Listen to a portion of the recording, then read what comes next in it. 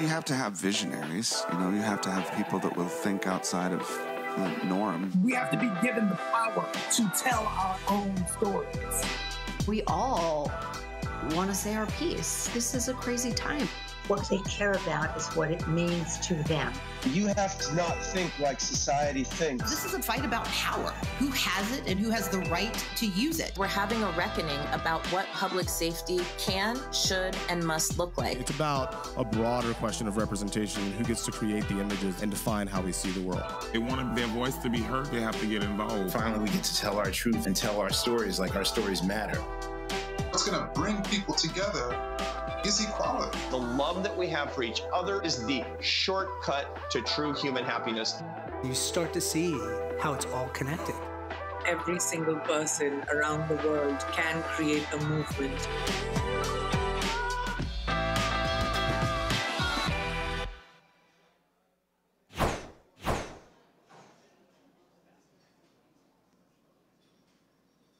Please welcome Senior Vice President and General Manager of Atlantic Live, Candace Montgomery.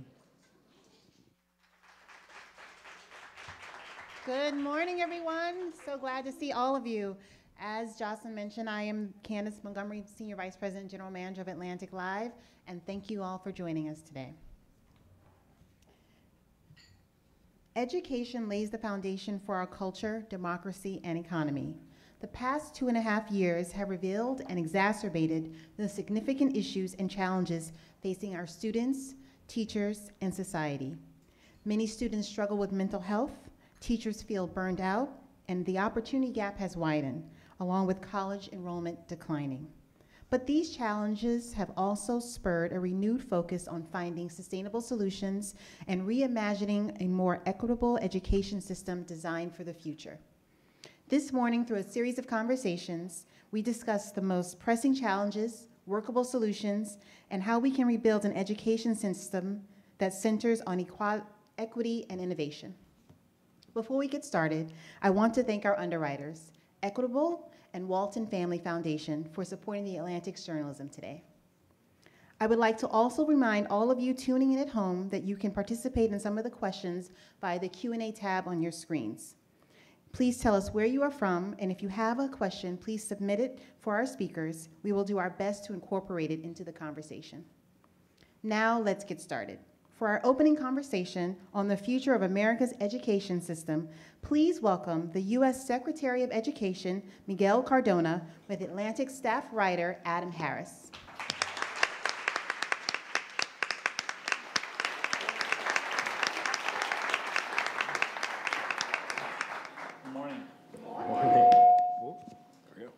Secretary, thank you so much for joining us. Thank you. Glad to be here. Yeah, let's jump right in. So, on Monday, the latest Nations Report Card data was released, making clear the devastating effect the pandemic has had on America's students.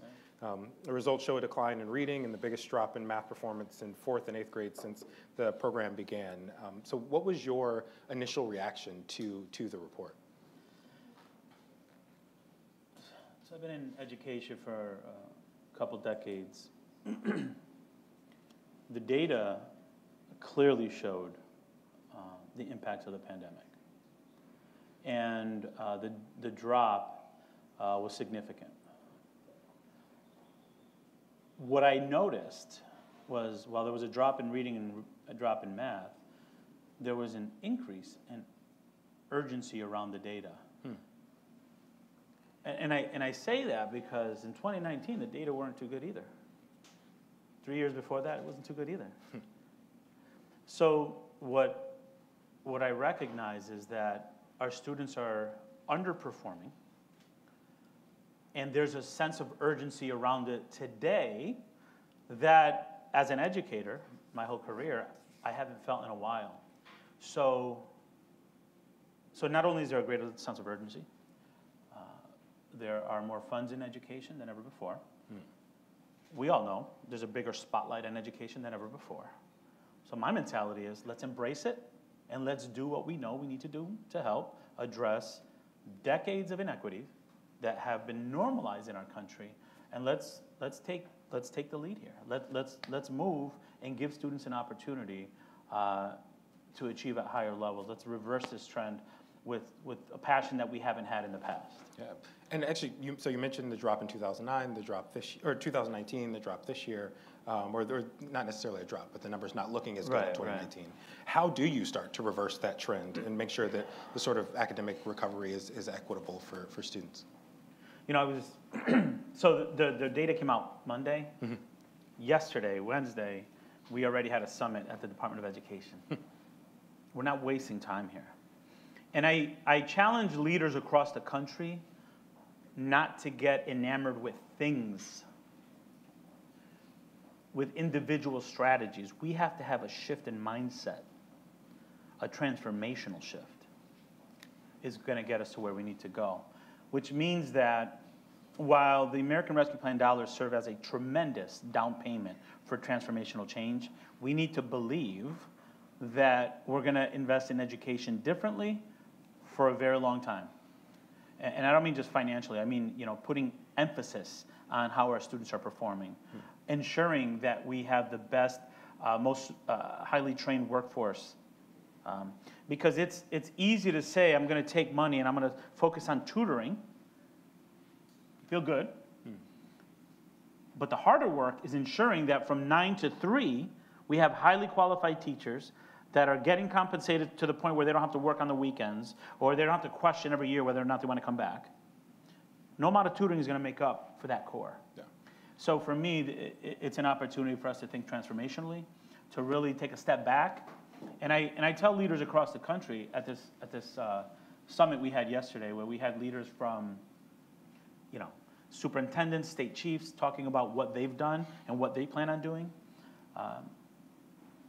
We have to embrace this disruption in education and not build it back the way it was before.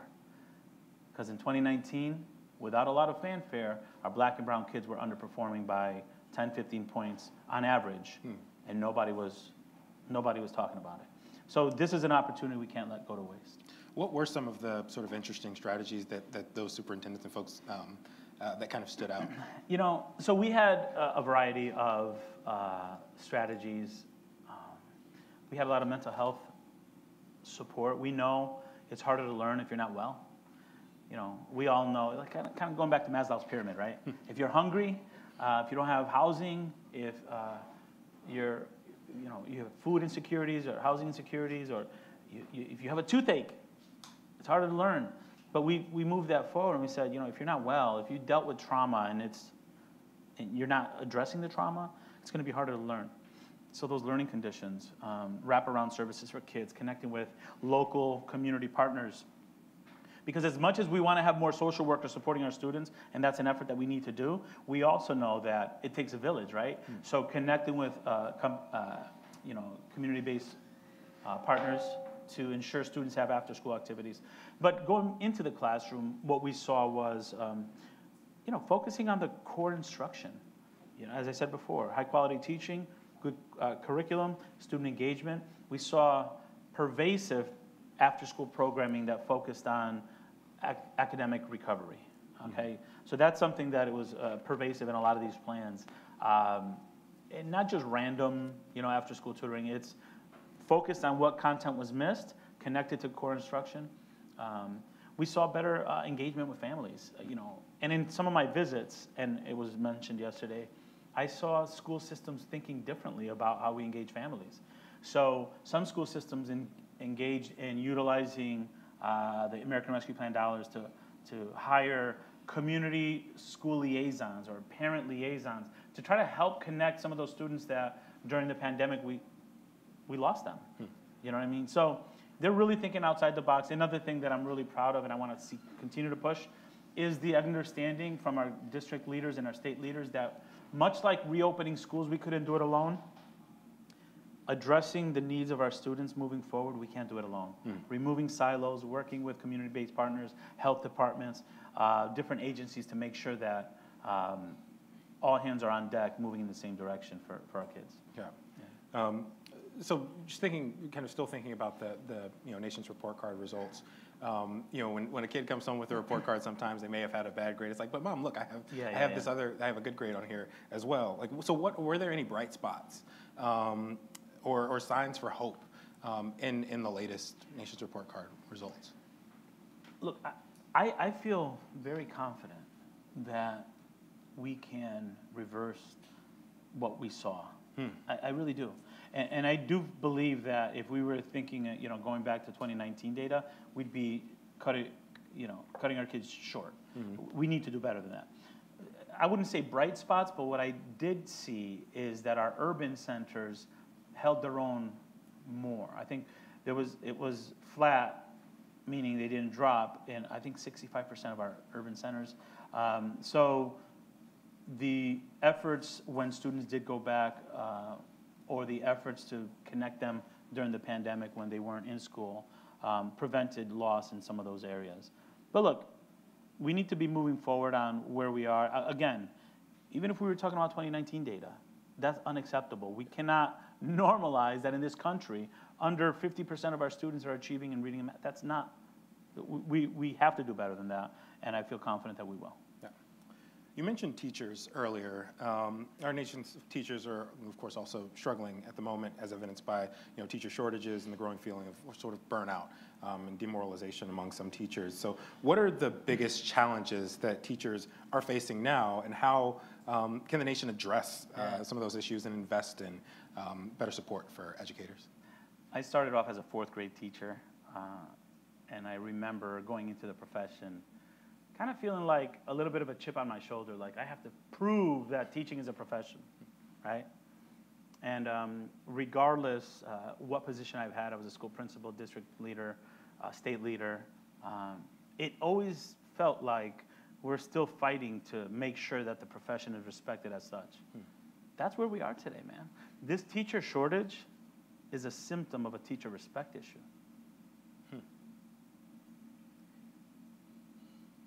There are states in our country where teachers make 30% less than other college graduates. We have normalized as a country that teachers are bartending on the weekends, that they're driving Uber on the weekends. They're responsible for helping our children reach their potential. We've normalized treating the profession less than what it should be. And we see the results of it when they have options, they say, I'm not doing this. We have to do better. So it's not just pay. It's respect, but respect also means you're paying them competitively. It also means working conditions, right? You want to know when you go into the profession that there's opportunities for growth. And historically, our pathways haven't been clear for teachers. There are a lot of teachers who have a lot of skill sets that are not being tapped. So, providing professional learning opportunities for them, giving them pathways to be teacher leaders. In most places, we have like 2 or 3 professional development days for teachers, and if they're lucky, they get an hour a week with colleagues to talk about student data, and usually that's very prescribed, what they have to do there. So, I've been talking recently about ABCs of teaching. If we're gonna move forward, A is agency. Let's treat them like professionals. Let's listen to their voice. Let's give them some autonomy. They're trained, many of them have master's degree plus. Agency. B, better working conditions. And I'm not just talking about MERV filters. I'm sure all of you are experts in MERV filters and air quality, but just pathways, giving them opportunities for career advancement and development. And then C, competitive salary. You can't get around that. You can't get around that. A lot of these folks are struggling to send their children to college or to buy a home for the first time. You shouldn't be a teacher in this country and qualify for state assistance, period. This may be more philosophical, but you mentioned sort of we've normalized. We've normalized. Why do you think that is? We've normalized what, the respect? Or the respect. Yeah, the respect.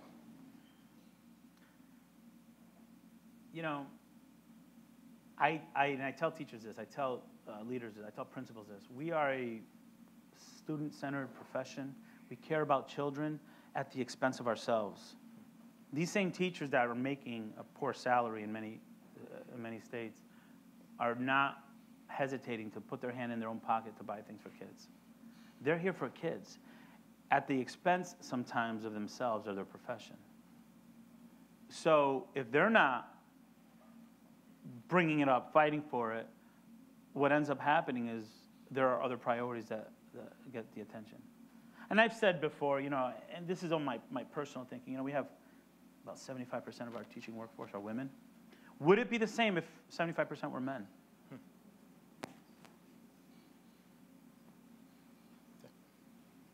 You said we're going to get philosophical, so we're going to get philosophical.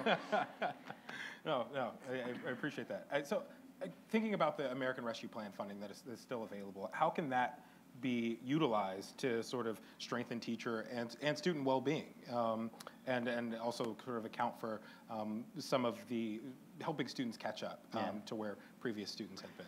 You know, yesterday I said in my remarks, the American Rescue Plan is one hell of a down payment for transformational change in education. $130 billion in K-12, like, that's unheard of. Unheard of. What we need to do is ensure that we're not dressing up the same system that didn't work for so many of our students.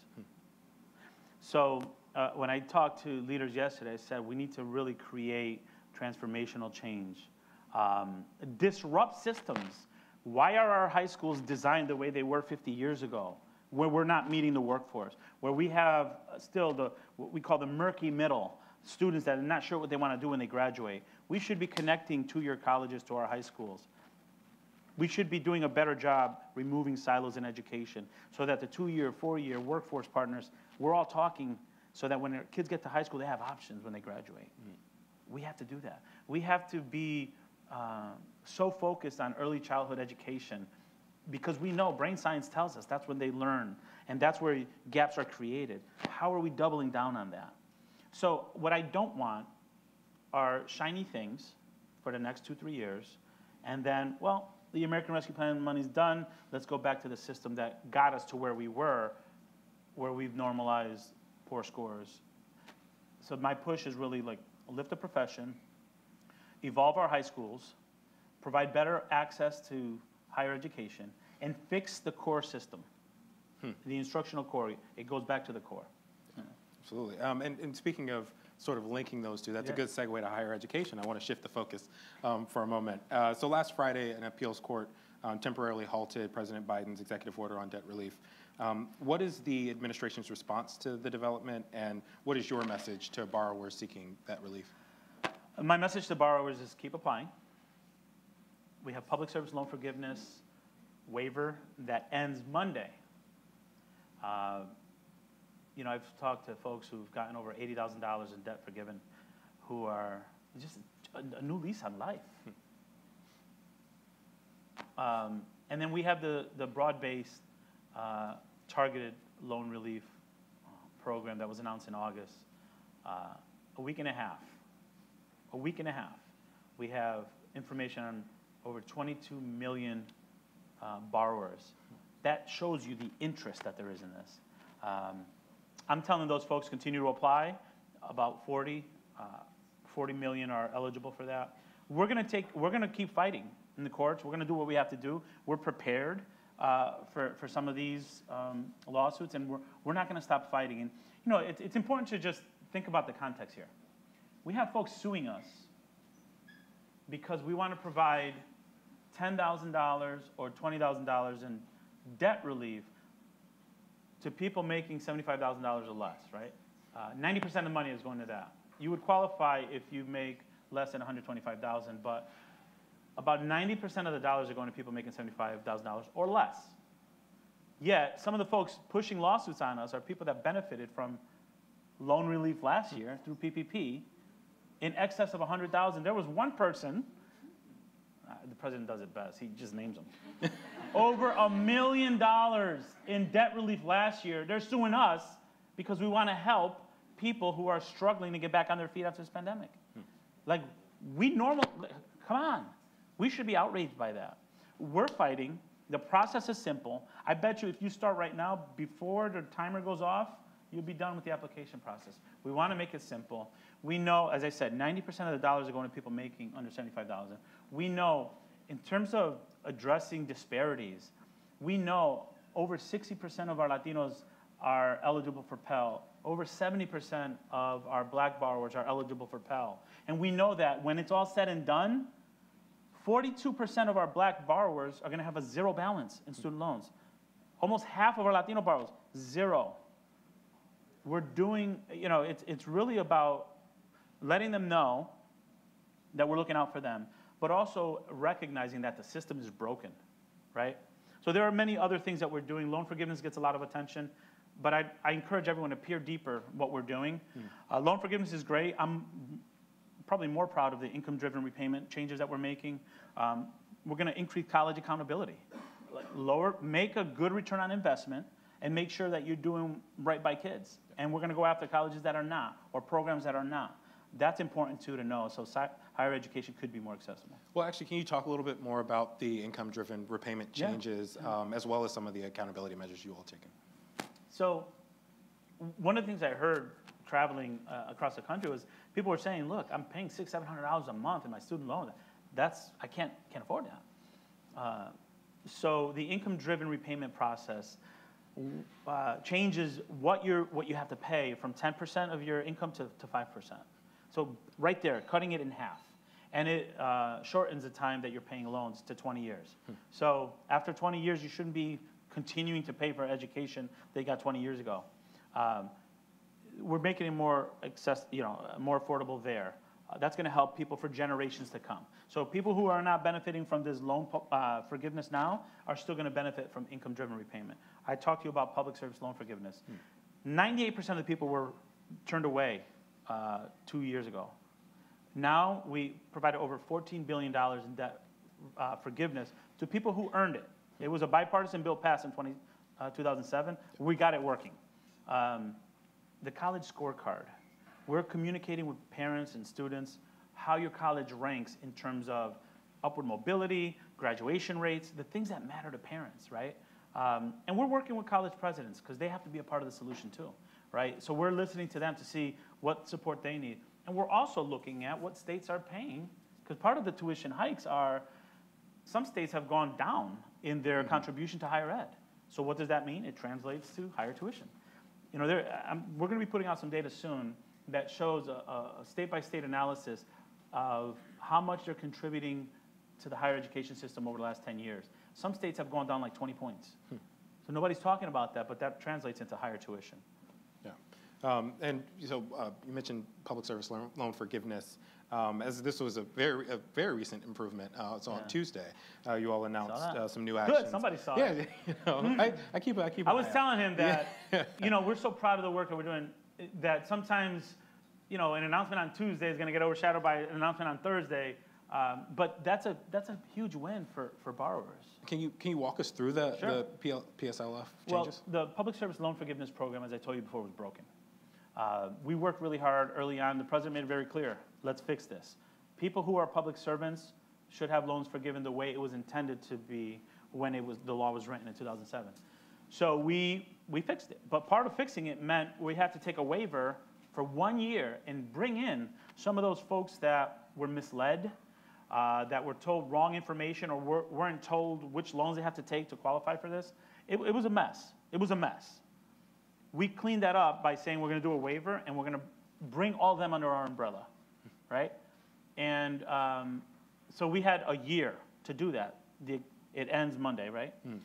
But we recognize that some of the benefits under this waiver will help borrowers moving forward. So we're extending a lot of these benefits permanently. And that's what we announced this week, that while the waiver is going to end Monday, in July of next year, through our process of rulemaking, we have benefits that were eligible under the waiver, but are now going to be permanent. And we want folks to take advantage of that. We need folks to go into public service, and we want to make sure that the intent of this law is carried out in our implementation. Yeah. On the state decline in sort of funding for higher education since, about 2008, right? Since the recession, you've seen this sort of sharp declines. In the last year or so, I guess 2 years, thanks in part to the stimulus packages, there was it was a sort of renormalization of those previous levels. How do how do policymakers ensure that those kind of increased levels of funds, that sort of temporary injection isn't just a temporary injection? How do you start to fund higher education in a more robust way? I tell people, don't forget Omicron. Remember Omicron? Remember when that came, that 3-week period where schools were closing, not because people had COVID, but because people were quarantined? That's what happens when you don't have enough staff. When the schools shut down, communities shut down. So what I'm trying to tell folks is we are at the doorstep of another crisis, K-12, if we don't get this teacher shortage issue addressed the right way. And ARP is not the Band-Aid for all things education. It's going to get us back in school, really kickstart acceleration, recovery of academic needs, mental health needs, and making sure our buildings are safe. There were some buildings whose air handling system wasn't touched in 20 years, deferred maintenance. I visited some schools that it was just unsafe. The systems were not being taken care of. So that's what the American Rescue Plan dollars are for, to provide recovery.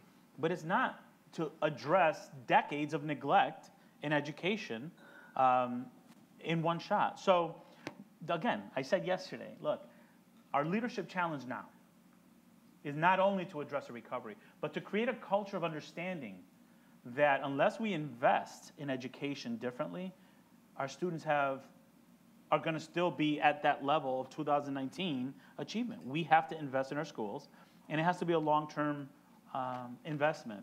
And then the result, if we don't do it, are going to look like what would have happened if we didn't have the American Rescue Plan. We'd be talking about which colleges are closing. We'd be talking about which schools don't have enough staff members, and having teachers who are not certified, because we're trying to just find substitutes, teaching our kids, what chance do we have of this country getting back to the #1 spot if we're not investing in education, which gives our students an opportunity to thrive? Yeah, I just think we just have to paint that picture. And for me, Omicron was a good reminder of that. Yeah, absolutely. So my last question, sorry, this is it's not a small question for our final question, but you mentioned school safety, and that's always, of course, been one of the top level, top of mind topics for the last couple of years. So what are you all doing on that front in order to make schools safer, not only in terms of respiratory safeness, but physical safety as well? Yeah, that's a big deal. Anyone who's a parent in the room knows, that's the most important thing that we think about, right? When I drop off my children in school, I want to make sure that they're safe. I can tell you, I was a school principal about 45 minutes away from Sandy Hook when that happened. So in real time, I was watching it unfold. That changed how I led from that day forward. Protocols were put in place, different measures, different communication systems, different protocols for an unwanted person in the building or suspicious activity or whatever. It changed how we did things. And I was fortunate that I had a district and a state that understood the importance of that. Unfortunately, across the country, that's not always the case. The Department of Education has different offices that focus on helping districts and states build emergency plans that are take strategies that we've learned from different places that we know work. But it's really important to share the Bipartisan Safer Communities Act, and I'm really proud that the president, I know Senator Murphy from Connecticut and so many others, really said, look, we got to do something.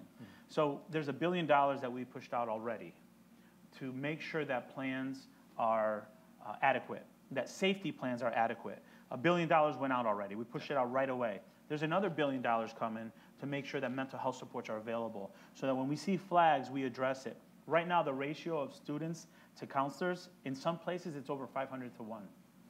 That's unacceptable. That's unacceptable. So the funding can help with that. American Rescue Plan dollars can help for that. But I think we just have to continue keeping a sense of elevated focus on ensuring that our schoolhouses are safe, but that we're also communicating as educators the importance of a safe community. I always say no door lock in an elementary school is going to compete with an AR-15. I don't care how good the locks are. So let's have some common sense here. Common sense, gun legislation, making sure that our communities are safe are critical because it's happening in mosques, it's happening in churches, it's happening in supermarkets as well. Absolutely. Well, Secretary, we'll have to leave it there for today. Thank you so much for joining us. Good to see you. Good to see you as well.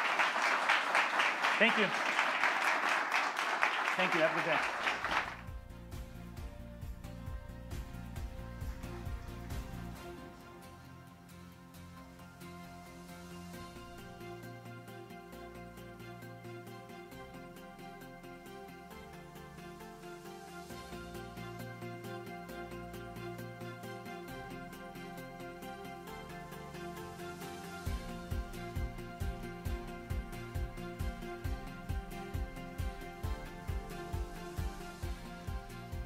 Now, for our discussion on arts and sciences, the future of STEAM education, please welcome Chris Brown, Deputy Associate Administrator of NASA's Office of STEM Engagement, Jeanette McCune, Director of School and Community Programs at the John F. Kennedy Center for the Performing Arts, with Susan Solney, contributor at Atlantic Live.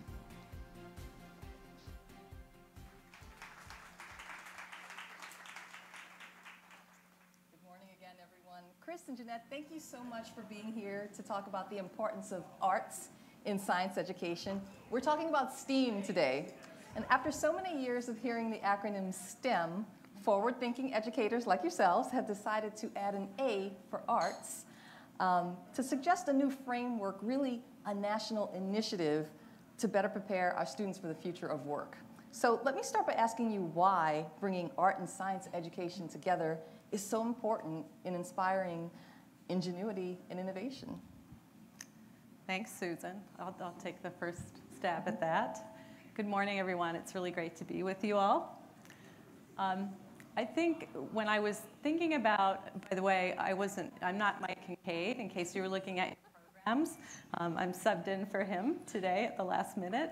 As I was thinking about being here today, the first thing that came to mind was really my own personal journey. In that that my pathway into STEM began with a love for building and art and drawing. And then that led to exploratory work. I grew up in a really tiny town in Pennsylvania, and I was the first person in my family to go to college. And there's little opportunity where I grew up. And so I had an affinity for math and science that I developed in my schoolwork, in my academics.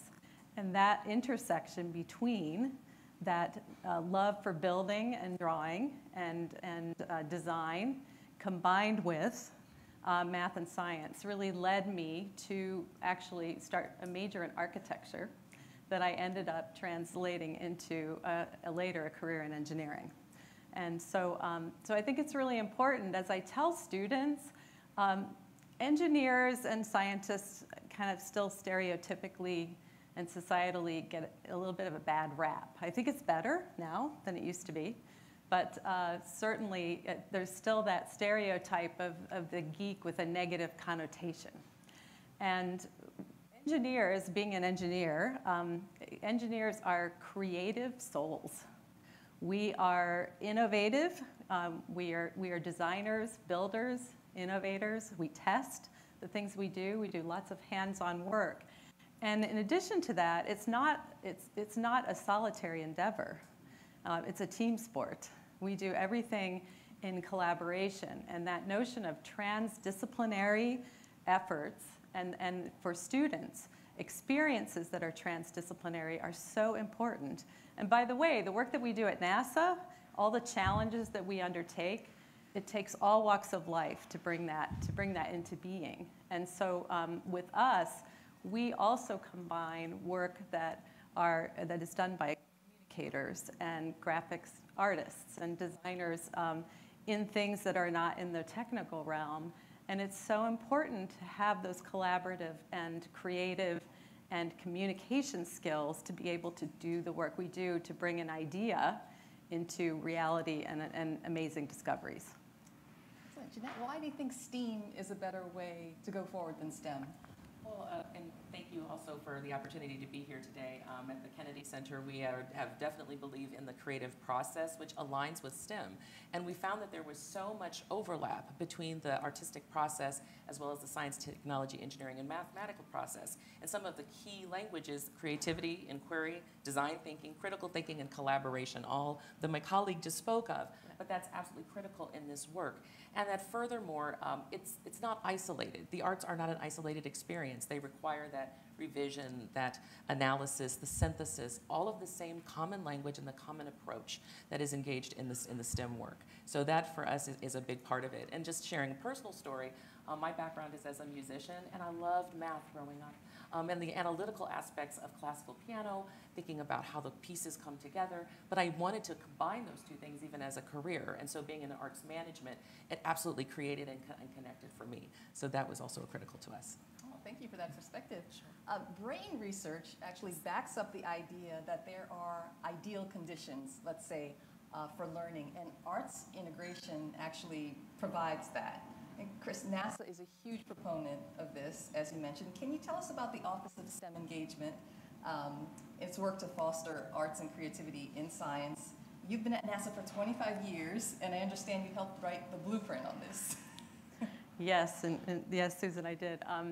So a few years ago, we looked at our work in education and public outreach at NASA. Education and public outreach is an inherent and very important part of our mission. It actually was written into the Space Act in the founding of NASA in 1958. And the work that we do, especially those of us in the technical fields, we feel it is so important for us to nurture and guide that next generation of explorers. And we do that with lots of passion at NASA. Our office, the Office of STEM Engagement, is responsible for all of the educational efforts that are underway. We have a $137 million investment in that this past year, and that includes work in creating learning opportunities for students. Those include immersive learning opportunities like challenges and competitions, as well as internships and fellowships. We also support educators. We build educational resources and provide resources and learning opportunities for educators to use in their classrooms. And in addition to that, we provide direct support to educational institutions around the country, including minority-serving institutions. Over the past couple of years, I've led an effort to identify focus areas that we wanted to move forward in that I think are really relevant. The first is in broadening student participation. I think you heard from Secretary Cardona about several aspects of that, in that we as a nation are behind in education, of course, as you all know, in math and science. And we're also in the midst of numbers that, for me as an engineer, I started out where women in engineering were around 8% of the workforce.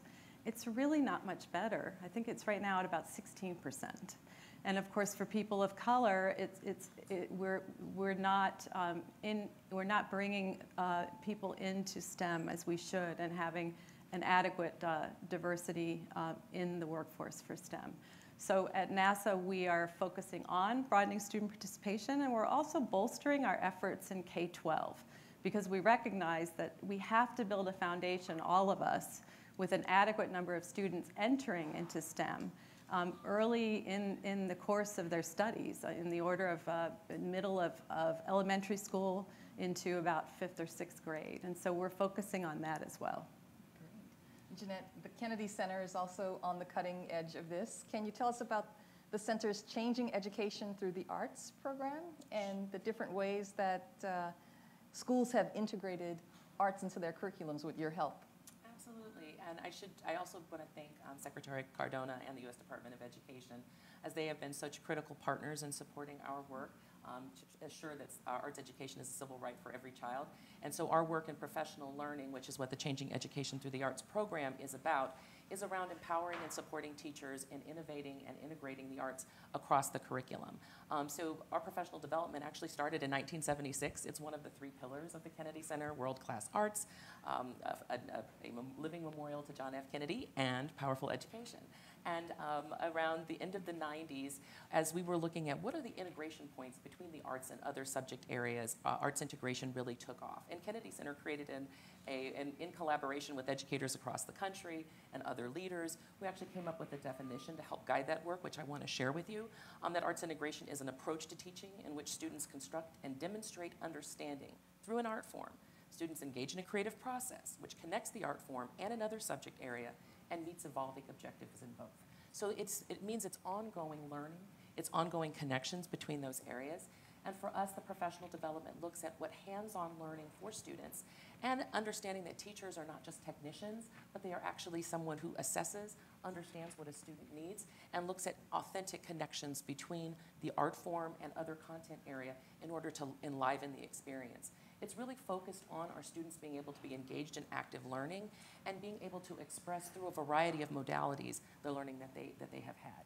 So for us, that's what the arts integration work is really about, is making those connections. And we look for those authentic connections between the art form and another area. So as you were sharing around science, scientific processes, or mathematics, we look for patterns. We look for other vocabulary and other experiences that connect between those areas. So again, ultimately looking for where are those authentic connections, how can students demonstrate that understanding through both the art form and the other content area, and continuing to listen to our educators in terms of the innovations and ideas that they have.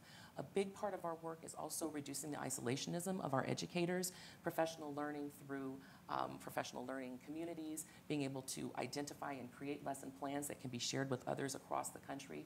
We want to recognize and honor the work of our teachers, but making the work that is artistic and fun. I don't think fun is a bad word for education, but allowing for our young people and our teachers to have fun and to play and to express that understanding. So our professional learning program really focuses on that.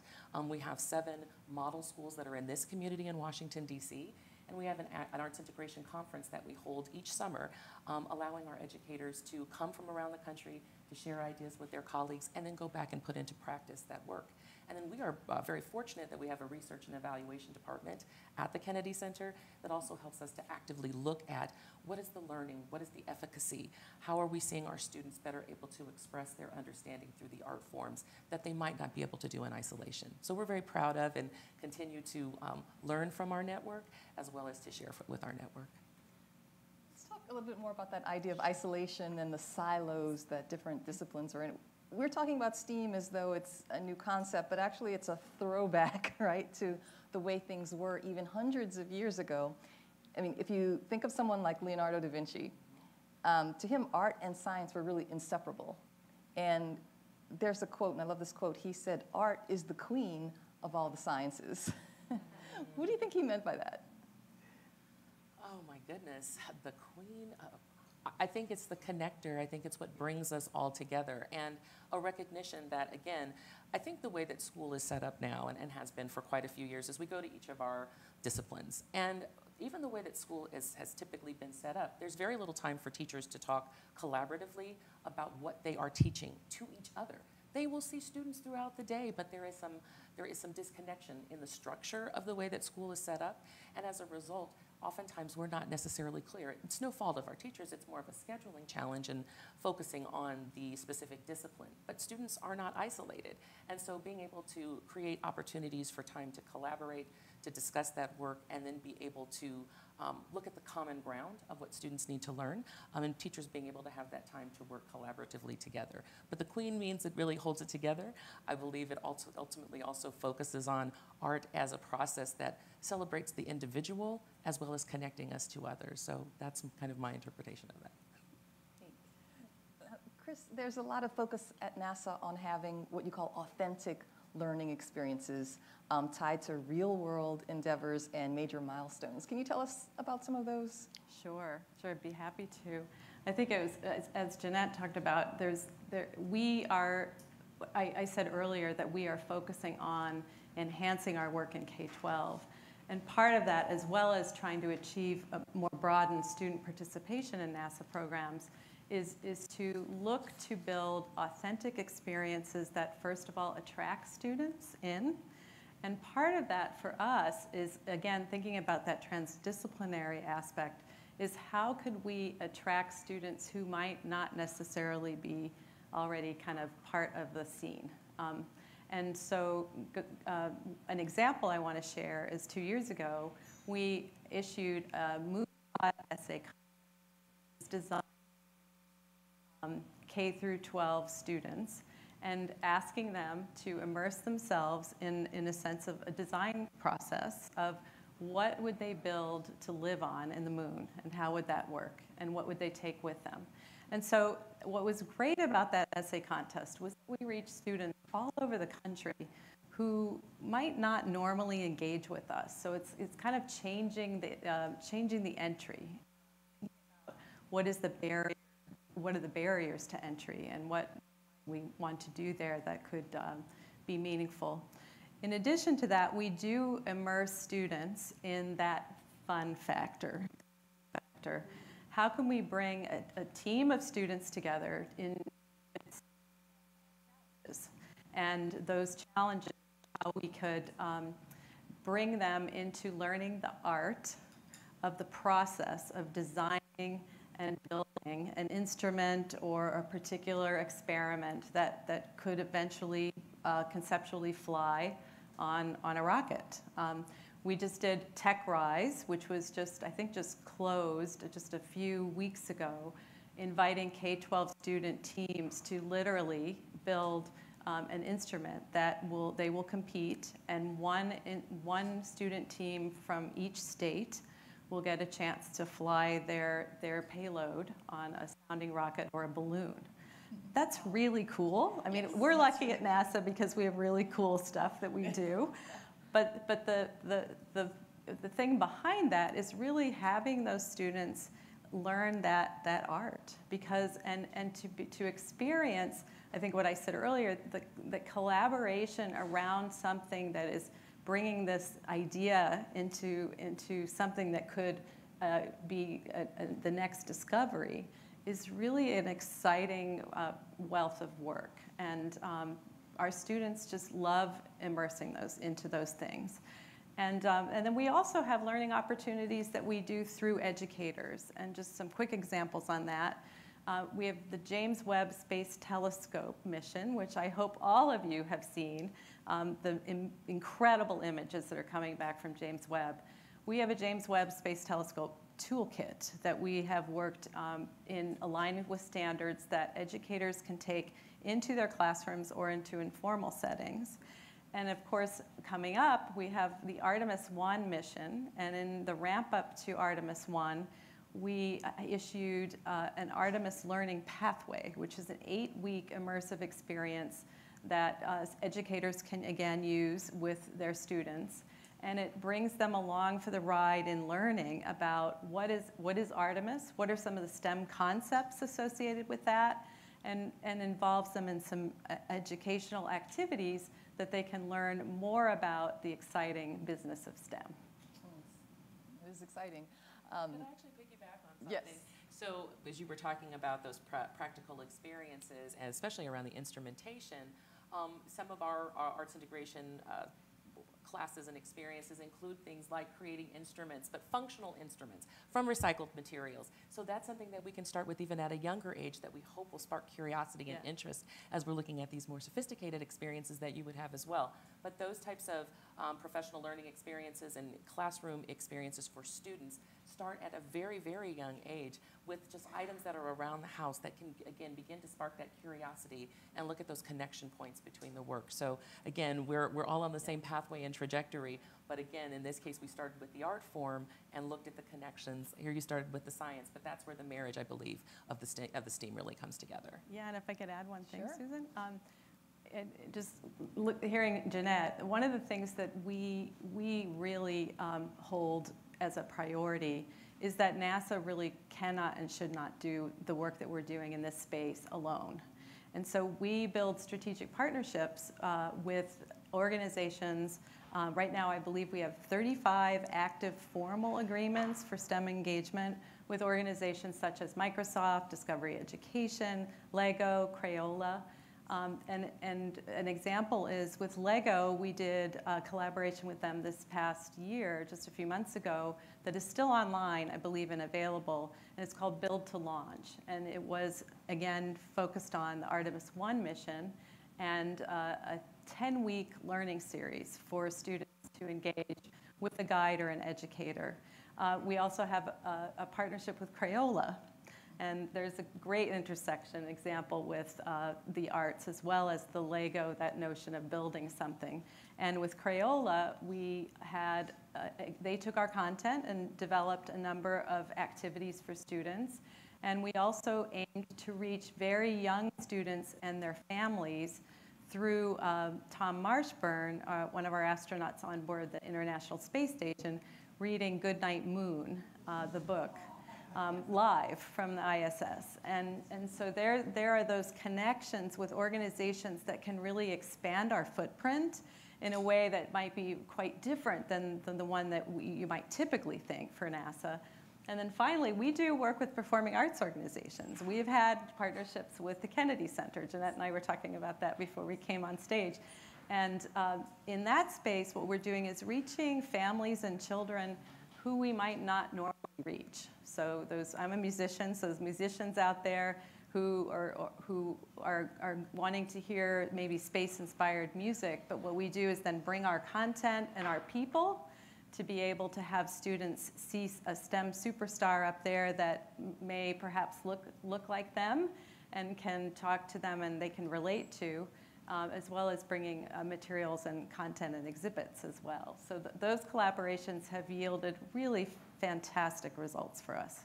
I love the idea of reaching students who might not be as engaged in traditional learning methods. That's really great. If I could just make one quick closing statement, we have a significant number of arts education resources for educators across the country and in fact across the world that are educator created and also tested and tried by a number of other colleagues.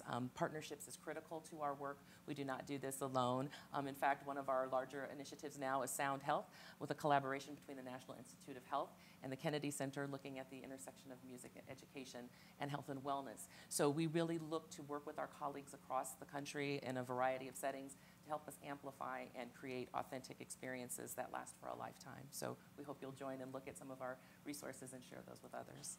And we have to leave it there today. Chris and Jeanette, thank you so much for sharing your time. Thanks for being here.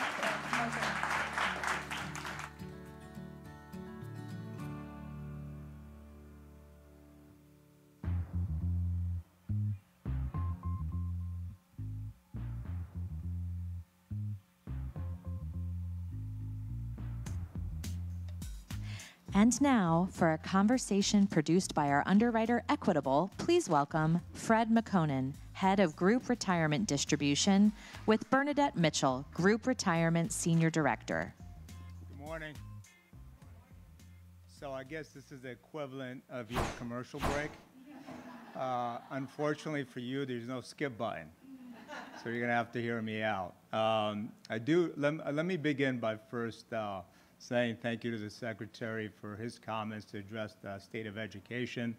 One particular comment he made resonated with me, and that is the academic gap and disparity that exists in these underserved markets. It reminded me of the work that we do to help address some of the growing wealth gap, the continued growing wealth gap that exists in those same communities.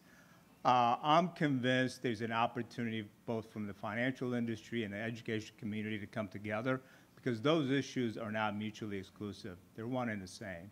We have an opportunity to introduce both academic inclusion and financial inclusion in these communities. Now that I'm off my soapbox, let me thank the Atlantic, Candace, and the staff for putting together a tremendous program. On behalf of Equitable, everyone at Equitable, we're honored to be here and associated with talented, well-accomplished educators, administrators, and policymakers. We truly are blessed to be part of this group.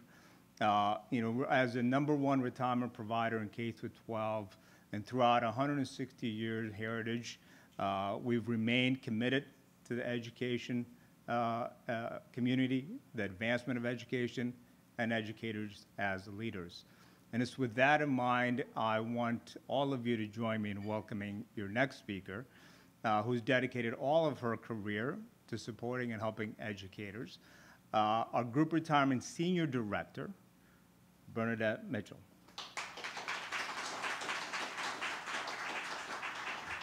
What an incredible program this has been. I want to, Fred, thank you, all my Equitable colleagues, Candace from the Atlantic, and truly all of you. Every one of you touches education in different ways. I had such a nice time talking to a few of you at the breakfast, and it's really amazing to me to hear these speakers. But we want to dig in a little bit on the role of educators as leaders. And you know, your impact is far-reaching. I know you know that, but it starts in the classroom, but it lifts into the fabric of our nation, our communities. It's been an unprecedented year. You heard Candace say it, 2.5 years, but your resilience and dedication has led the way and really highlighted the importance of public education and education, private education, all the different ways that we touch education for your communities, your colleagues, those students. You are the pillar behind the education system and the engine that keeps it thriving. I went to school down the street at Georgetown, and that's where sort of my focus on education began. And then my 20-plus career, not only in business, but here where I worked a little bit on the Hill. But that's what's really allowed me the opportunity to play a role in supporting educators, that it's been such a privilege and honor. But we're going to give you some of that, how we're focused, and some of the things that you're telling us back so that we can move forward. And that's Equitable's focus not only on financial education, but also helping achieve financial goals today and through retirement. So you hear it, we're focused on educators, but we have 1 million, we're so proud to say this, we have 1 million people that we can proudly call our clients. And that role of education and leaders, where leaders is beyond a specific title or role, right? Equitable is dedicated to that, empowering educators through guidance by providing those resources. And honestly, to hear what's most meaningful to you so that we can meet you where you are. Health and wellness, right? Care for each other, care for our students. That added economic stressors, we feel it. We know what's going on around us, right? There's the market volatility, there's inflation. But forums like this that the Atlantic has put on, it allows us not only to share some of those resources on the key topics that are relevant, that matter, but we're intently listening. Know that we are intently listening, and we want to hear your voice directly. Because we don't want, you heard it from Secretary Cardona. He said, we don't want to go back to the way we were. We know that. That's critical. And that appreciation for what you do, and it takes to be an educator in today's environment. I love so many resources in the Atlantic. It's just so rich, it's filled. Two that I want to point to. How can I give my all to both? How do we work on that work-life balance? If you have one happy teacher, you have 100 happy kids. And for all of those of you who are also parents, we know that we're only as happy as our least happy child. So think of that and how that escalates. But our Equitable advisors, those financial professionals, they're here to help and guide. I want to share some findings that you have told us that I want to bring back. Some are going to be very intuitive. You're going to say, I know that. That's obvious. But others, I think you're going to find is very surprising. But we're listening. Those surveys, focus groups across the classroom tables, at kitchen tables, forums like this. But how do we address the current environment?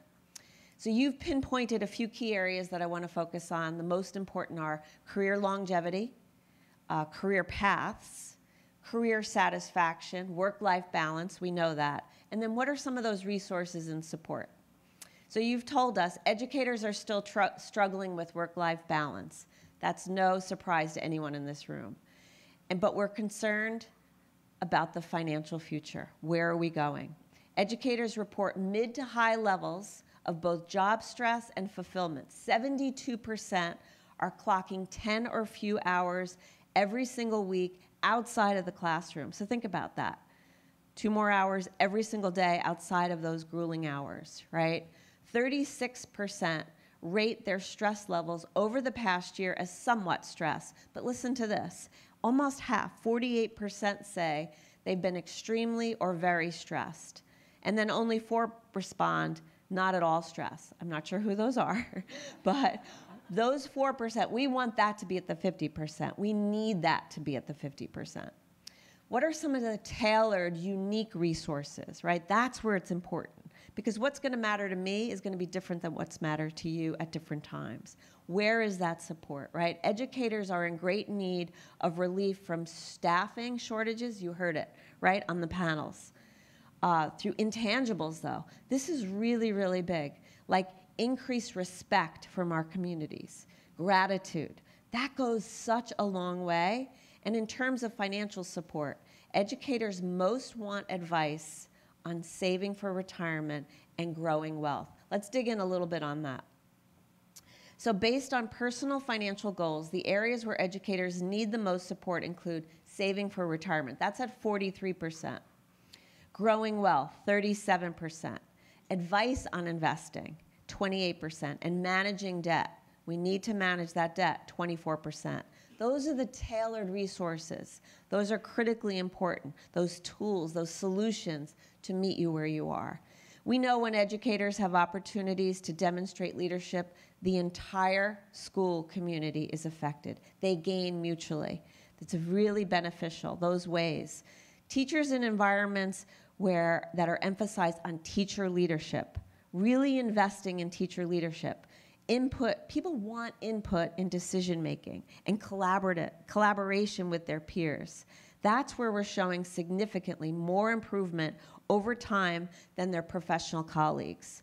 By their 10th year on the job, it's almost 40% that were 39% more effective. And there's all different measures of that effectiveness. Culture, student scores, people staying in the job, promoting others around them. So when teachers, counselors, administrators, and other educational professionals feel that they have more of a voice and that stake in the school community, they tend to be more committed to it, which can help improve teacher retention and create that environment where it becomes easier to recruit new teachers to the school when needed.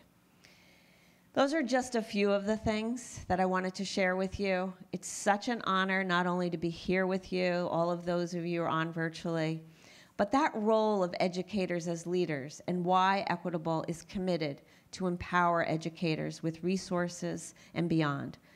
We have a profound appreciation for what you do, and we are intently listening. Thank you so much.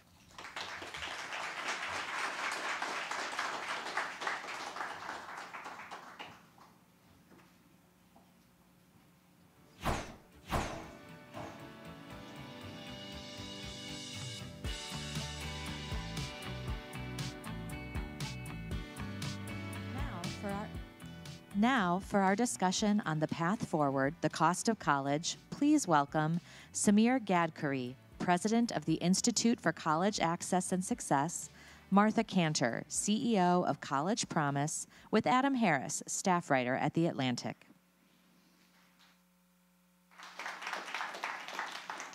Hello, everyone. Samir and Martha, thank you so much for joining us. Audience, I actually wanted to say up front, if you have questions, at the end of the conversation, we'll have 5 minutes for an audience Q&A, so start thinking of your questions as we're talking. But I wanted to start off with the topic that's at the forefront of a lot of Americans' mind, the student debt relief. Last Friday, an appeals court temporarily blocked the Biden administration's plan that would forgive up to $20,000 of student debt for millions of borrowers. But if the courts allow the student loan forgiveness plan to proceed, what is the impact of this type of policy? And Martha, I can go to you first. Sure. I mean, first of all, millions of people will be allowed to move forward in their lives, especially Black and brown folks. You've heard the Secretary talk about that this morning. The second thing is there is opportunity for those individuals to enter the workforce, to get more education, to continue on doing the things that matter. And I think I said to you earlier, you know, maybe not to get a house, but to get and have the revenue to continue an apartment, to continue the living expenses, the basic needs that are just out of reach. So I think we'll also see people coming off the rolls for subsidized debt and food stamps and moving into a far better life.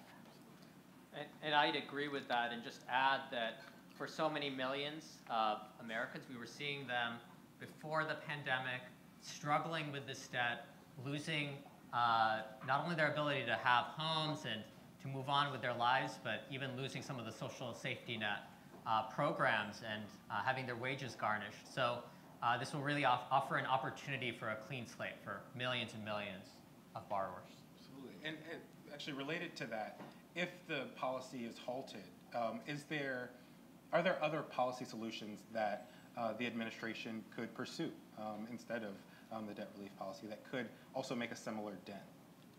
I mean, one thing they're doing is implementing an Office of Basic Needs. So funding that office, funding those resources would help students over time. That's one thing. Increasing the Pell Grant would be another. It won't offset the debt reduction, but those are ways to increase the revenue streams for these students. And so, you know, I think about this in terms of things to help some of the existing borrowers and then things to help the new people who are entering college. On the existing borrowers, you talked a little bit with the Secretary about income-driven repayment and some of the changes to that program. So allowing those payments to become more affordable will help millions of people. It'll be important to continue some of the administration's actions to protect the Earned Income Tax Credit and Social Security and wages from garnishment for people who default on their loans. But on top of that, it's important for us to think about the front-end affordability. As Martha alluded to, the Pell Grant is such an important piece of the puzzle there. In 1975, it covered 75% of the cost of a four-year public education. Now it only covers about 28%. So restoring some of that purchasing power on the grant side so that people don't have to take out so much debt on the front end would also help. And also, they've made it easier for public service loan forgiveness. So when the Secretary talked about the shortage in teachers, that is something that I think could be a real benefit in stabilizing, at least in supporting the new workforce that has to come in into teaching. Absolutely. And Samir, so TICAS was involved in piloting income-based repayment, kind of staying on the topic of ways to address the debt that people have already accrued. But of course, TICAS helped pilot the program years ago. And now those programs are being strengthened. How much of an impact do you think that'll have on sort of college affordability or the way that people think about college affordability going forward? Well, certainly, I think that what we've seen in recent years is that there are far too many people struggling with their student loan payments. There was a study before the pandemic that the median black borrower owed more than they borrowed 12 years after entering to college. And so we see many people who tried college for a semester or a year, in many cases didn't come away with a degree but have the debt. And we need to help those borrowers. Certainly, we also need to be attentive to making sure that we create stable tuition over time and address affordability more holistically on the front end as well as a complement to some of the things that we're seeing in income-driven repayment. And we also need to protect students from fraud and abuse in the higher ed sector, protect them from the career education programs that create a lot of debt but very limited or no gain in earnings. Martha, you know, you've worked on College Promise for a long time. And of course, College Promise advocates sort of for making the first 2 years or more of college free. And the effort for universal free community colleges kind of stalled at a federal level, but how have states and local municipalities made progress towards the goal of making those first 2 years or more free? Well, I'd say we have several hundred local programs. They're all on our website at collegepromisetool.org, so you can click on them, find out where they are, find out that they're across 48 states. And at the state level, what's been exciting, I guess, but also concerning in one way, is that states have moved to do more than traditional state aid. So I can just point to the recent news about New Mexico. Anyone in New Mexico can get a free opportunity to go to college. Anyone in Washington State, another example, can have that opportunity for the next 20 years. That's what the legislation has said, and that's really rethinking the tax base. Even in West Sacramento, voters actually voted to do a sustainable plan long term. So we're seeing a lot of innovation locally, statewide, but what we want is for the federal government to stabilize the opportunity for all, frankly, because Black and brown students, first generation students, low income students don't have that opportunity. And you see in all these promise programs, once that opportunity is there, they will go to those programs. And even in Tennessee, there have been studies now, very, very reputable studies about debt reduction. If you get that, maybe we won't have 1.7 trillion in debt today. Well, I was actually going to ask, what are some of the kind of proven benefits of the College Promise program, right? People always want to see, oh, well, what are the actual results? So can you just talk about the benefits of having these programs? Yeah, I mean, first of all, the community, one benefit is that we have business, education, government, philanthropy, the students themselves coming together in a round table. You can see it in the Detroit Promise, where the Detroit Chamber took that on. Washington State, the University of Washington took that on with the community colleges. So one benefit is you've got local and state wherewithal from different sectors saying this is important to us. That's one thing. In terms of student outcomes, you know, the big challenge is getting students not to drop out, as Samir said, and get them to continue. And that's where education reform in the classroom that the Secretary talked about is so critical. You know, giving students someone that matters to them, that's going to help them. And you see in Tennessee, you see in other states, a mentor is now being provided, or other kinds of social supports, transportation, food banks in Dallas. So these are examples that are coming out of the Promise program that are going to benefit the students who come in. And Samir, did you have anything to add on that? I'll say that it's one of the things that we need to see as a complement to the great work that Martha and her organization have been doing across the country is the federal government creating a program that offers the resources to create an affordability guarantee, working with states.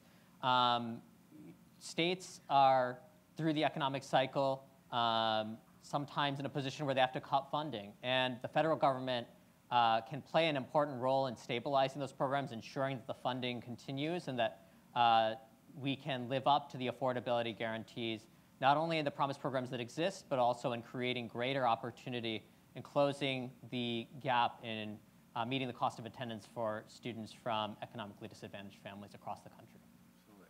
And actually sticking with affordability, of course, TICAS does great work to help show people that college can be more affordable than they may think. How do you calibrate sort of messaging, right, to balance both addressing that misperception and your fight to also make college more accessible? You know, students, I think, are very attentive to the challenges that they face in affording college, in terms of the gaps that they face in terms of meeting the total cost of attendance. And our work at TICAS is very much to meet them in that conversation where they are, to show how state and federal aid streams can help to meet as much of that cost of attendance for them as possible. So it's certainly, you know, I think that they are very aware, in most cases, the students that we talk to, the student groups that we talk to, that they have a funding gap in attending public higher education institutions, whether at the 2-year level or at the 4-year level. And so our role is to help them and advocate with them for changing that picture in the long term.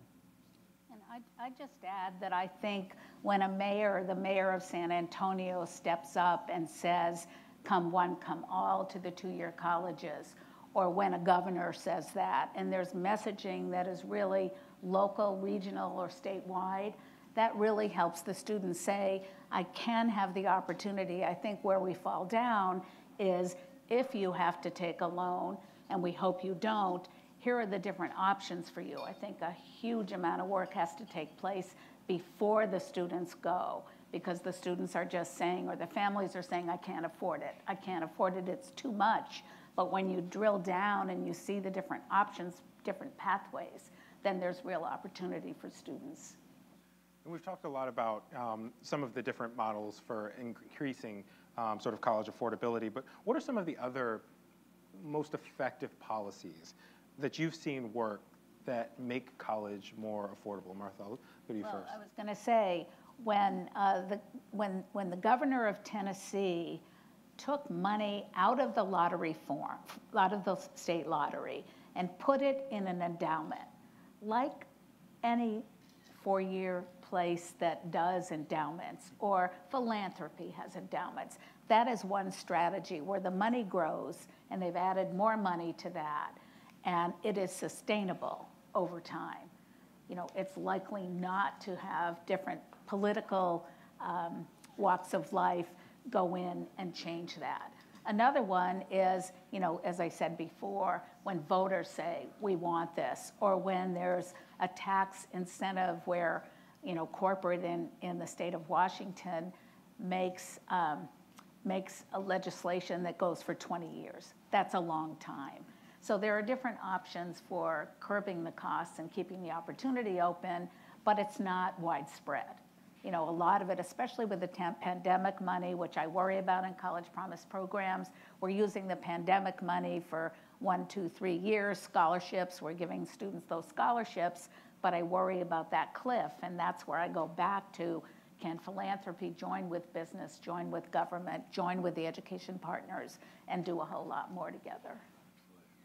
And one of the things that we at TICAS have been doing, along with our partners MDRC and the Wilson Sheehan Lab for Economic Opportunity at Notre Dame, is working with a suite of programs that have shown that they can increase college completion.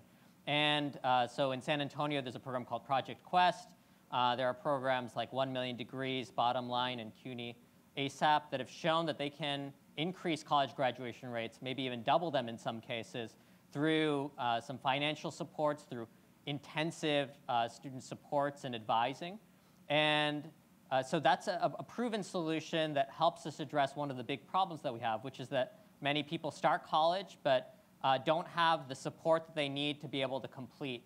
The Department of Education has put forward a $5 million grant program to support some of these programs, and ultimately we are eager to see and advocating for more resources for programs like that to give students those intensive supports in colleges across the country so that they can get to the finish line, and so that they have that degree and the better job that might come with it to help them with any debt they might have to take on.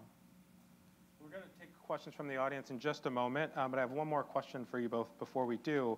So we've seen a total decline of about 7%. 7.5% in college enrollment since the pandemic began, with community colleges being hit especially hard. What are some of the factors behind that decline in enrollment? Well, one is the need to work. So because college costs have spiraled so much, students need to work more, and we've seen that. On the K-12 side, we've seen declining enrollment. When we see the cost of college, tuition spiraling, all those things come together to say, I don't know where I'm going to go. I don't know what I'm going to do. Yeah, I think that the causes of that in some ways may not be surprising for many people in the audience. To an extent, it's certainly related to the pandemic, a tight labor market where people can get jobs, and I think that that's, of course, been good for them. But then also, you know, struggles with childcare, with the cost of college, with the challenges of student loan debt that they've seen their friends and neighbors take on. So, you know, I think there's many, many causes. But there are some early signs that maybe some of the enrollment declines have been stabilizing to an extent. So hopefully that's the case. So we're going to move to audience questions while you're, well, I guess we'll have some microphones that are coming around, the microphone in the back that's coming around. But while you guys are getting your questions together, we have one from online. Jean asks, do you think that the debt forgiveness program will be more effective if it is combined with job training and financial planning for the targeted group? Well, certainly, I think this is one of the virtues of the college completion type efforts that I was talking about. Many of those programs combine advising, they combine connecting people to mentors, even in some cases connected them to the workforce and workforce training with some of those financial supports. I mean, I don't think that adding burden, adding requirements, if you look at all the research around the country, and especially in Promise, you add more requirements, you add more GPA, you add more, I have to live in this particular part, you get students dropping out or saying it's not for me. So I like the idea if there were paid internships for students who were in college that are relevant to the careers that they're interested in, I could see something like that. I could see something spiraling up with work-study being much more inclusive and equitable. And so I don't think putting an earning slice onto the debt forgiveness is really going to do it. A question. Can you hear me? Do you think that the yield for colleges, which is about 50% of the face rate of tuition, is actually an indicator that college tuitions are too high, or a fair allocation by the colleges to try and cut tuition to bring more students in? I mean, 50% of yield, I don't think most people realize that a college actually collects only about half of what their face rate is. What do you think about that? Well, you know, I think that one of the things that's important to bear in mind as we think about the higher education landscape is that there are so many students who are attending college close to home in open access institutions. The majority of students are within 50 miles of home, and in those colleges, we tend to see that they aren't necessarily the ones that have a lot of pricing power. I certainly think that what you're pointing to is the institutional grant aid as a price discounting mechanism for more and more students in wealthier colleges. And you know, I think that there are questions about what effects that has for equity in enrollment and admissions. So I appreciate the question. Another question up front. Hi, Kathleen Delaski from the Education Design Lab. A lot of community colleges in particular are starting to kind of rethink their role as maybe not being so much degree granting institutions, because fewer and fewer, particularly adult learners, are heading, are coming to them for that. They're looking for shorter term pathways, like micro pathways. But yet when they were designing these kinds of pathways, what they're finding is that federal financial aid doesn't cover them because a lot of them are on the non-credit side of the house. Do you feel like there's any movement or traction federally, in particular, to kind of help federal financial aid consider these kinds of shorter-term pathways and that lead to family-sustaining jobs that are in high demand?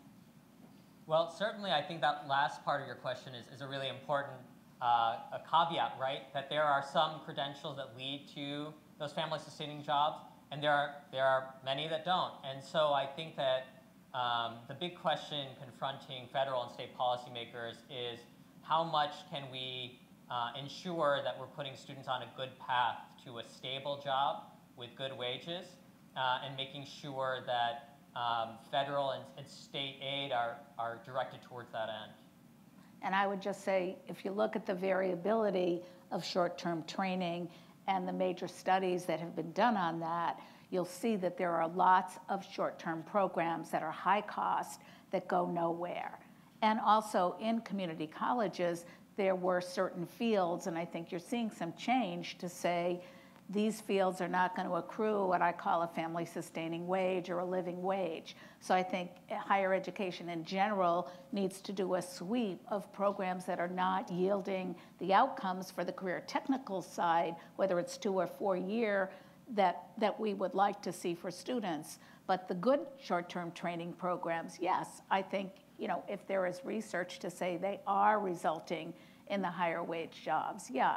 But I don't see Pell for short-term training. I want to see Pell, if there's short-term training for Pell, I want to see that training linked to further education, because it's usually with all of the many, many fields changing where students are going. You see students changing degrees, changing majors, and I think we need to think about that. I have actually one final question for you all. What are some of the ways, what is one way, this is for each of you, what is one way that higher education can prove its value and deliver on the value that it is offering for students? I would say, you know, have the pathways that lead to outcomes and not just graduation. It would be graduation, career, and the ability to be a civic participant in their community and society. And I think that's a piece that gets lost. But what we want are the soft skills that make people successful in addition to the training that they need for the jobs that they want. And I'll say that I think we need to become more attentive as a higher education community to the differing values for differing student populations by geography and by race. You know, I would be remiss not to give a plug for your excellent book, The State Must Provide, that looked at the long arc of racial inequity in higher education and the under-resourcing of certain institutions and students, particularly black students. And when students are thinking about value that they're going to get from higher education, I think that they're attentive to those differences and what the labor market is going to look like for them in their geography based on the education they will get. And so I think we need to become attentive to and address, as you pointed out, the many resource gaps in the higher education arena. And I'd like to see public higher education joining together, because they are the least resourced, as you say, the least resourced in the country. And so how can they come together and show the innovations and supports that, you know, Samir mentioned in terms of the outcomes, in terms of the career preparation, because it's too siloed. Absolutely. We'll have to leave it there for today, but thank you both so much for joining us. Welcome.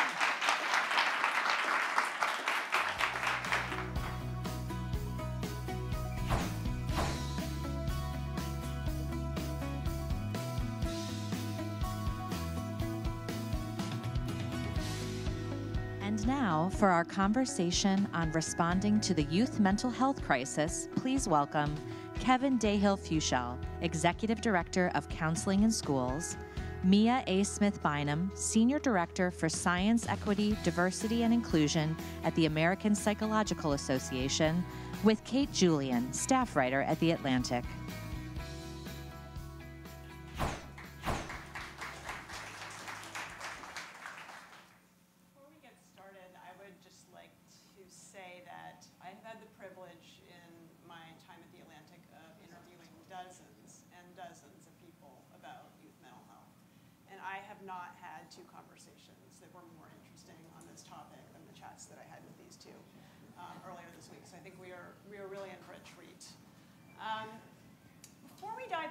To review the scope of the problem a bit. As we've heard today already, the youth mental health crisis is not a creation of the pandemic, right? But we know that between 2007 and 2017, the suicide rate for people 10 to 24 doubled, more than doubled.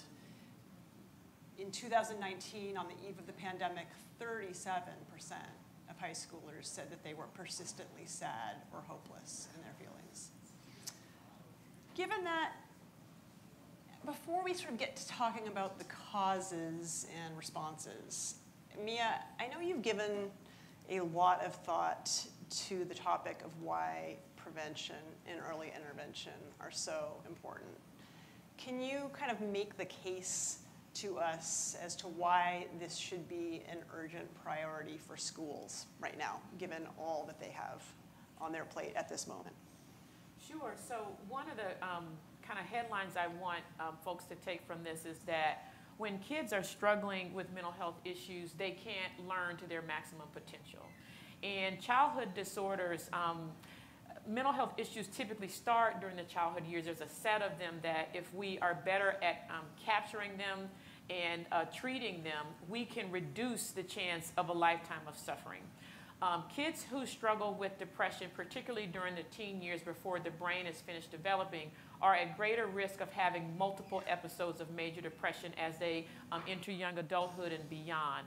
And so being able to identify it early, provide appropriate treatment and care, and then also supporting that young person as they're trying to stay on track with their learning is going to be critical. Yeah, and just to underscore, so that's if we were to intervene and treat those cases of depression earlier, their later trajectory would be different. Yes, yes. Kevin, your organization has been in this game for a really long time. How are things actually different post-pandemic, both for the needs of the kids that you're working with and in terms of, you know, the opportunities, shall we say? Yeah, sure. Counseling in Schools has been working with communities around mental health, social emotional learning for 30 years. And we have about 100 or more mental health practitioners, behavioral health practitioners integrating into schools on a daily basis, really partnering with schools on a community level. And what I would say is that the pandemic sort of exposed things rather than created things. The systems that were in place that were conspiring to sort of put the pressure on students' mental well-being really just kind of came to the fore, and you really see things coming together in a way that, you know, we talk about the disproportionality in communities of color around how the pandemic hit and how that speaks to our health systems and how that speaks also to our child welfare systems. And when we went into the remote mode of beginning to try to stay connected to students during that terrible time of isolation, we were really seeing some of these kind of issues just becoming bigger and easier to see, right? So one example was, you know, a young woman a young girl in a middle school had been with her grandmother, and her grandmother got sick, and so she got moved to a paternal grandfather. And no one really understood or knew that the relationship that this young woman had to her paternal grandfather left her in a very unsafe situation. She was able to reach out to one of our counselors, and we were able to find, through a network of supports in New York City, how we could get that situation made safe for her. But what I really want to say about that is that it really exposed these systems that are under tremendous pressure all the time, and the ways in which people are trying to just, you know, support each other, stay safe, do what they need to do. And the pandemic just kind of blew the lid off of some of that. And it really kind of leaves us in a situation to say, like, well, why? Well, what is different, right? Well, what is the opportunity? And part of that comes from this pandemic then not just affected the students in the communities, it affected the teachers and all the adults in the building. So what I would say in sort of a term that's come to mind is that it really lessened what I would call the trauma gap, right? Like, we work in communities where there's tremendous trauma that the students are facing, and as the secretary was talking this morning about things being normalized, and we have to sort of move beyond what's acceptable as normalized.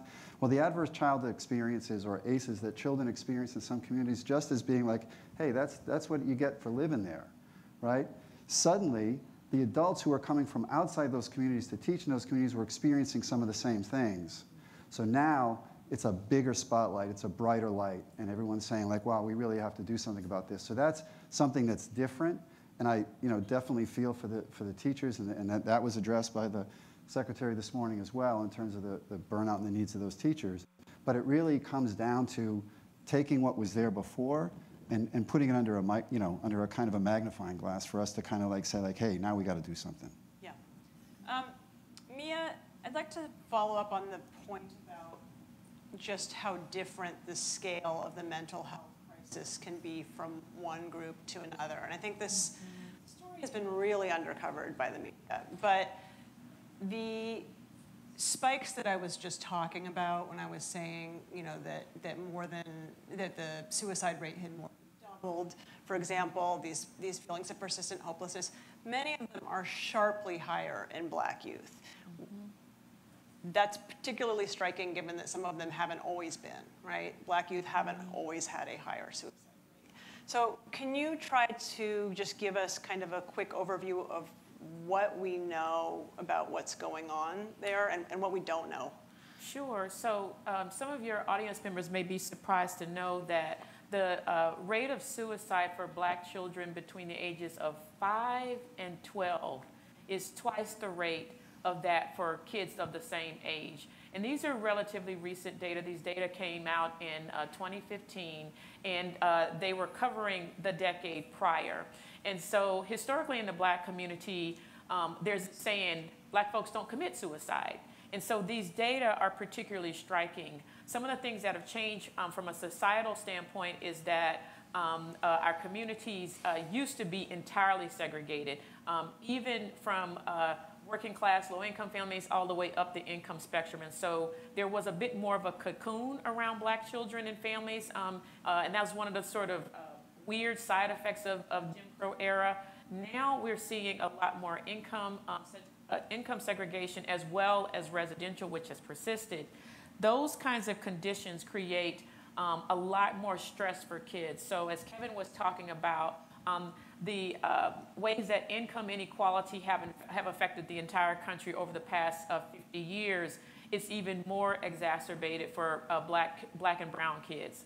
Then you add on top of that social media and some of the other stressors, because we sort of think of social media as sort of this general, non-specific kind of stressor. Social media is really based on your identity. You spend time in different spaces based on who you are, and that's a source of stress. That's where you see those viral videos of Black folks being killed on camera by police and other kinds of stressors. And so kids are exposed to that because they're online. We do not have enough really precise research to explain the precise causes. This topic has been really underfunded over the last 30 years.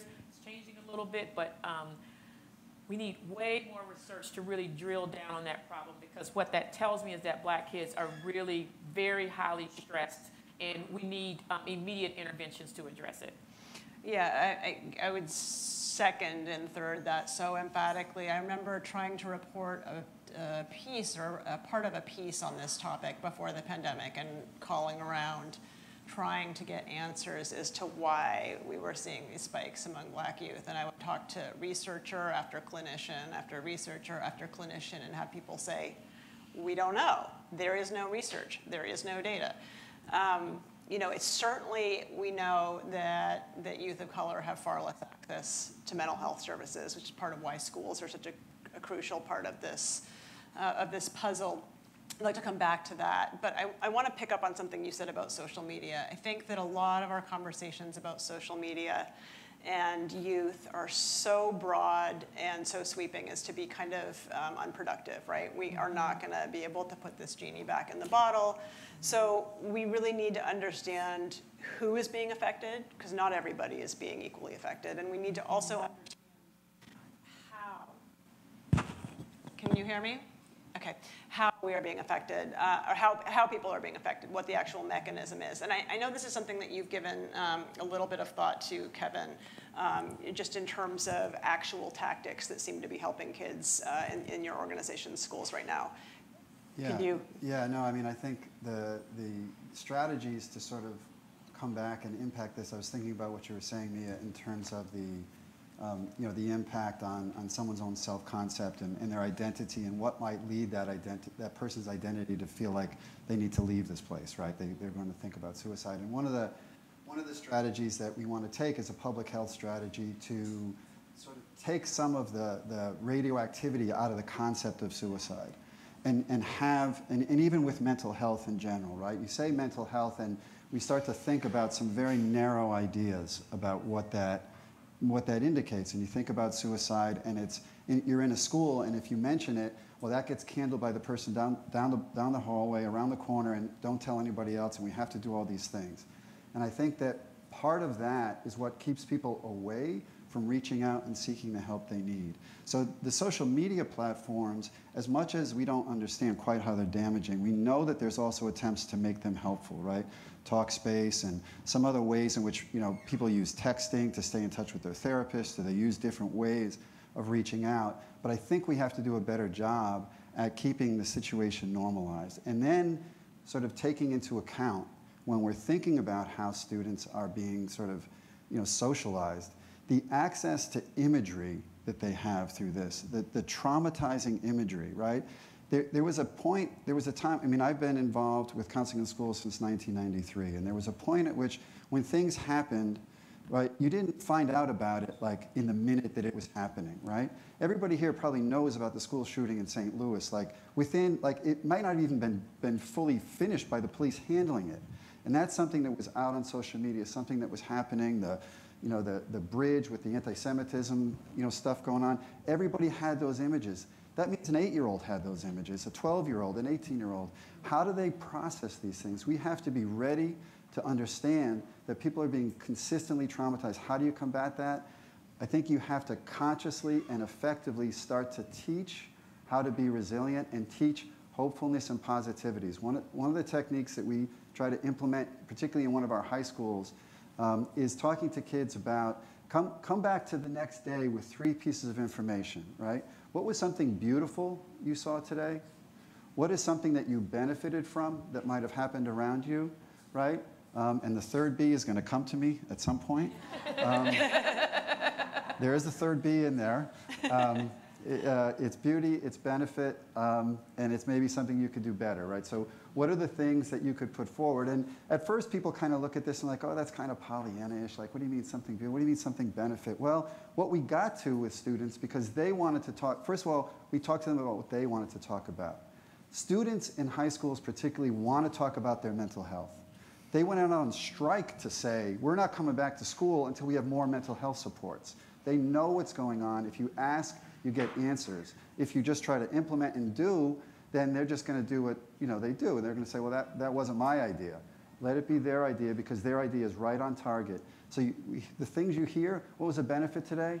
A benefit today was that, you know, the conductor on the subway, you know, got me to where I was going. That was a benefit today. What was something beautiful today? Oh, I saw someone wearing a jacket that I just thought was gorgeous, right? And what's something that you're looking forward to tomorrow? What's something that you might think might happen the next day?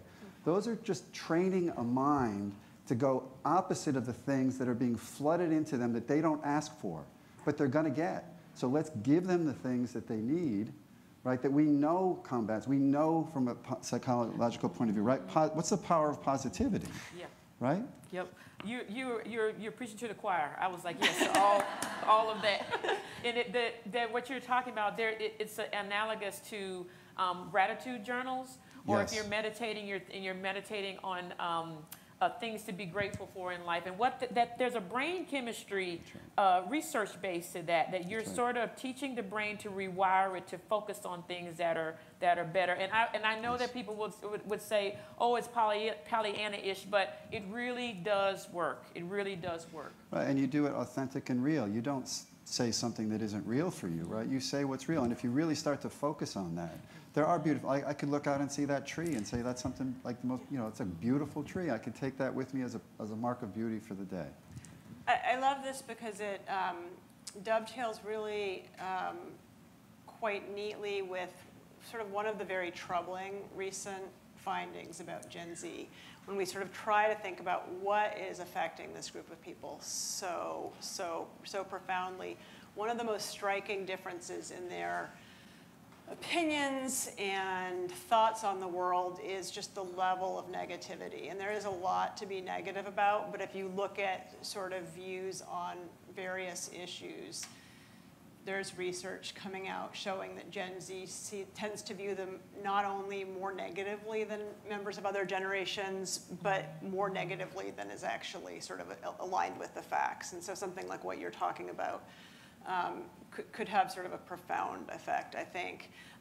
Mia, can you just talk a little bit more about sort of the virtuous circle or cycle that dealing with mental health can sort of set in motion in terms of how it affects not only your sort of predisposition toward mental health issues down the line, as you were talking about before, but the rest of your life. I'd just like to hear a little bit more. Sure. So we were talking a little bit this morning before this session. So mental health wellness feeds everything else in your life. When you are in a good mood and when you're feeling good, you're able to do the things that we know from the evidence maintains a good quality of life. Your relationships are good, you're eating right, you have the energy to go out and do that mile walk at the end of the day.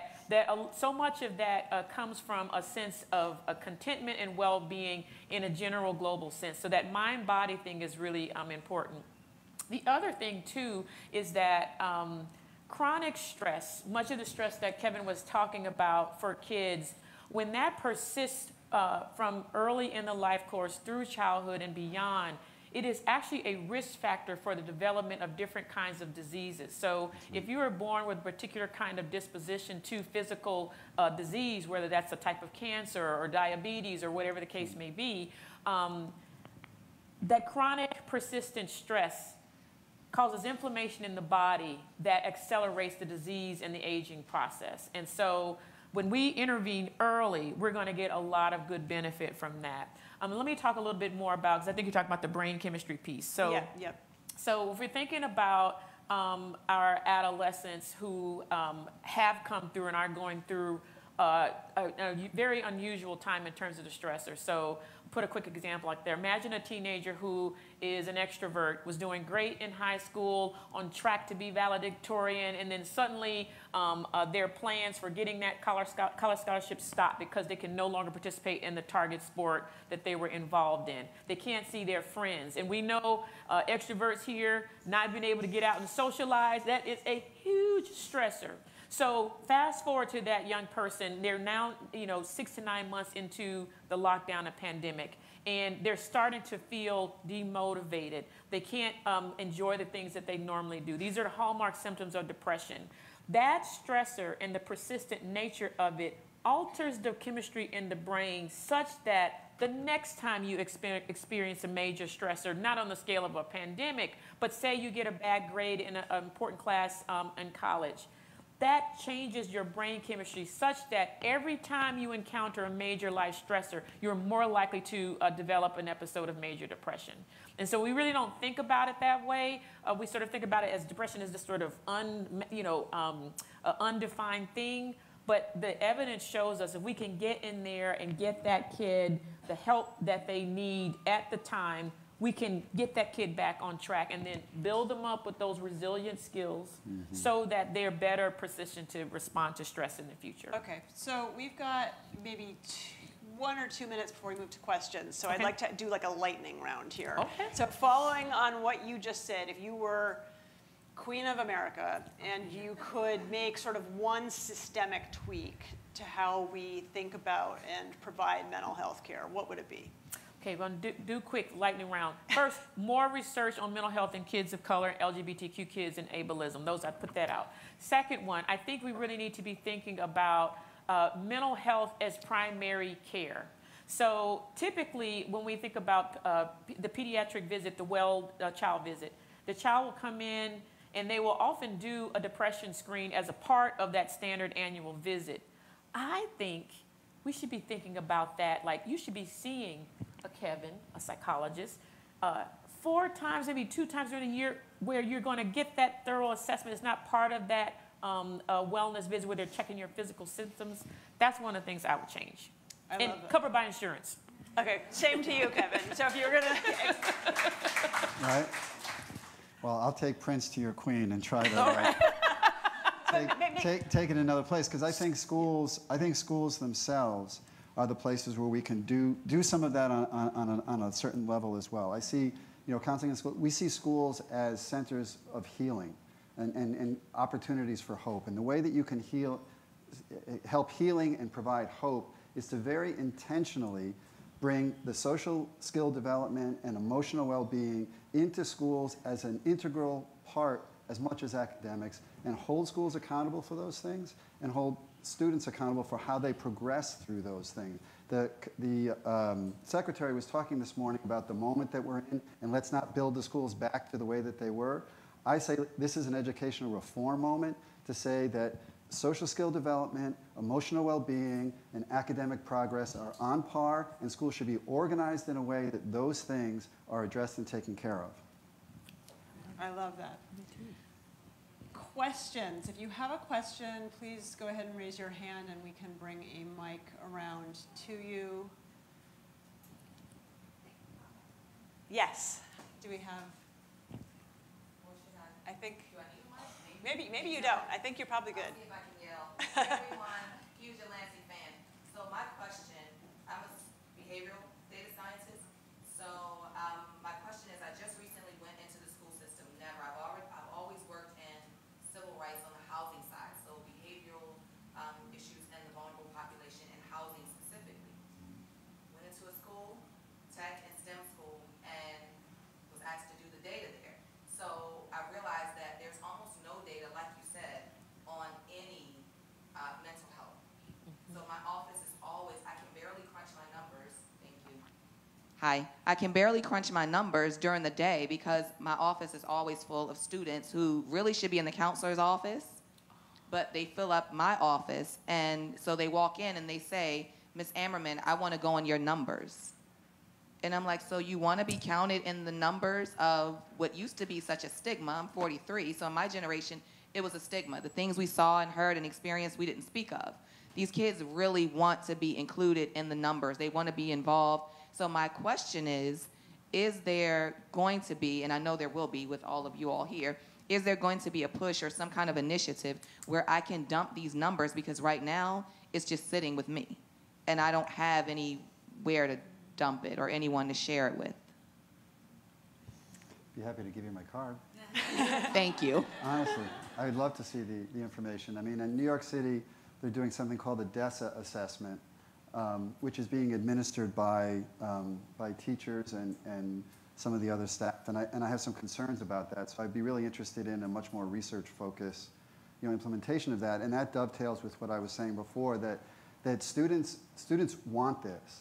Like, they know they need this. Part of it, the difference, I think, in a generation is that they see the impact of friends. They know the impact on themselves, but they'll probably first talk about, like, well, I have a friend who.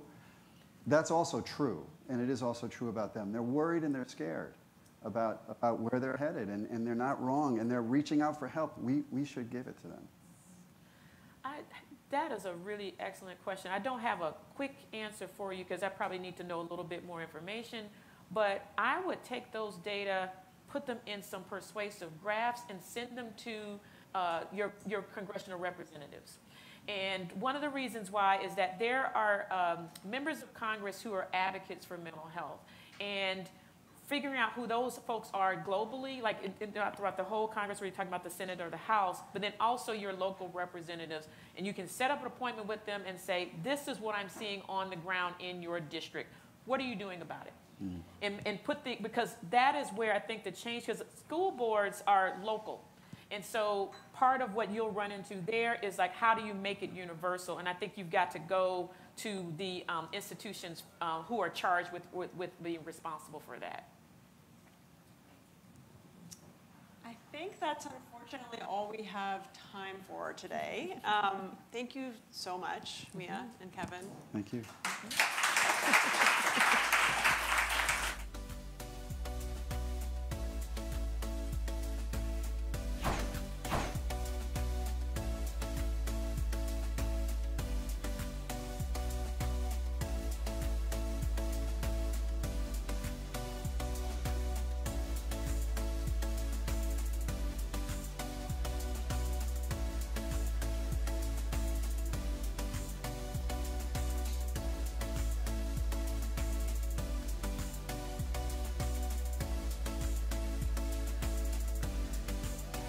And now, for a conversation produced by our underwriter, Walton Family Foundation, please welcome Lamar Danley, a student at Howard University, with Emma Bloomberg, founder and CEO of Murmuration.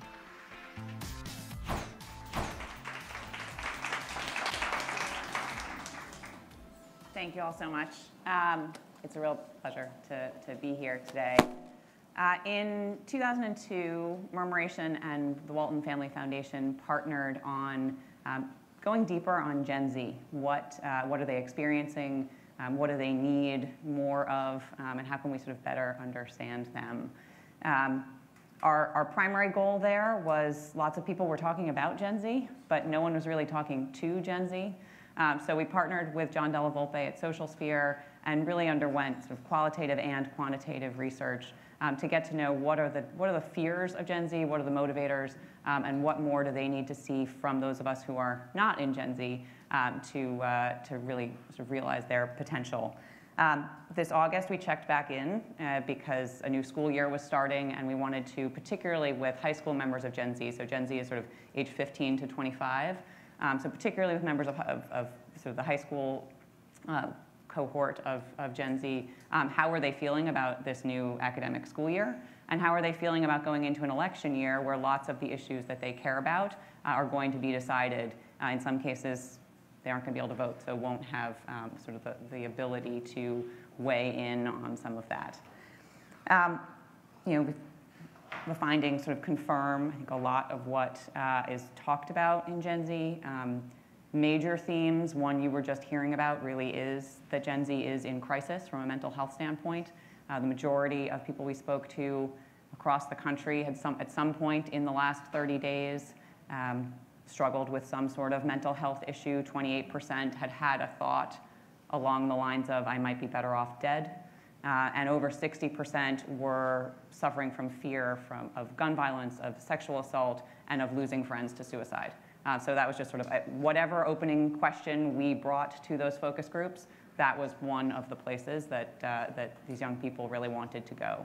Another common theme was they want a better life for themselves. They want to live happy, fulfilling lives as we would expect, as we would hope for them, and they don't feel like their public K-12 education is giving them the skills that they need to do that. They feel that they're not actually learning the sorts of things they need to learn to go and get productive jobs, to lead a productive life, and to sort of feel fulfilled and be able to stand on their own.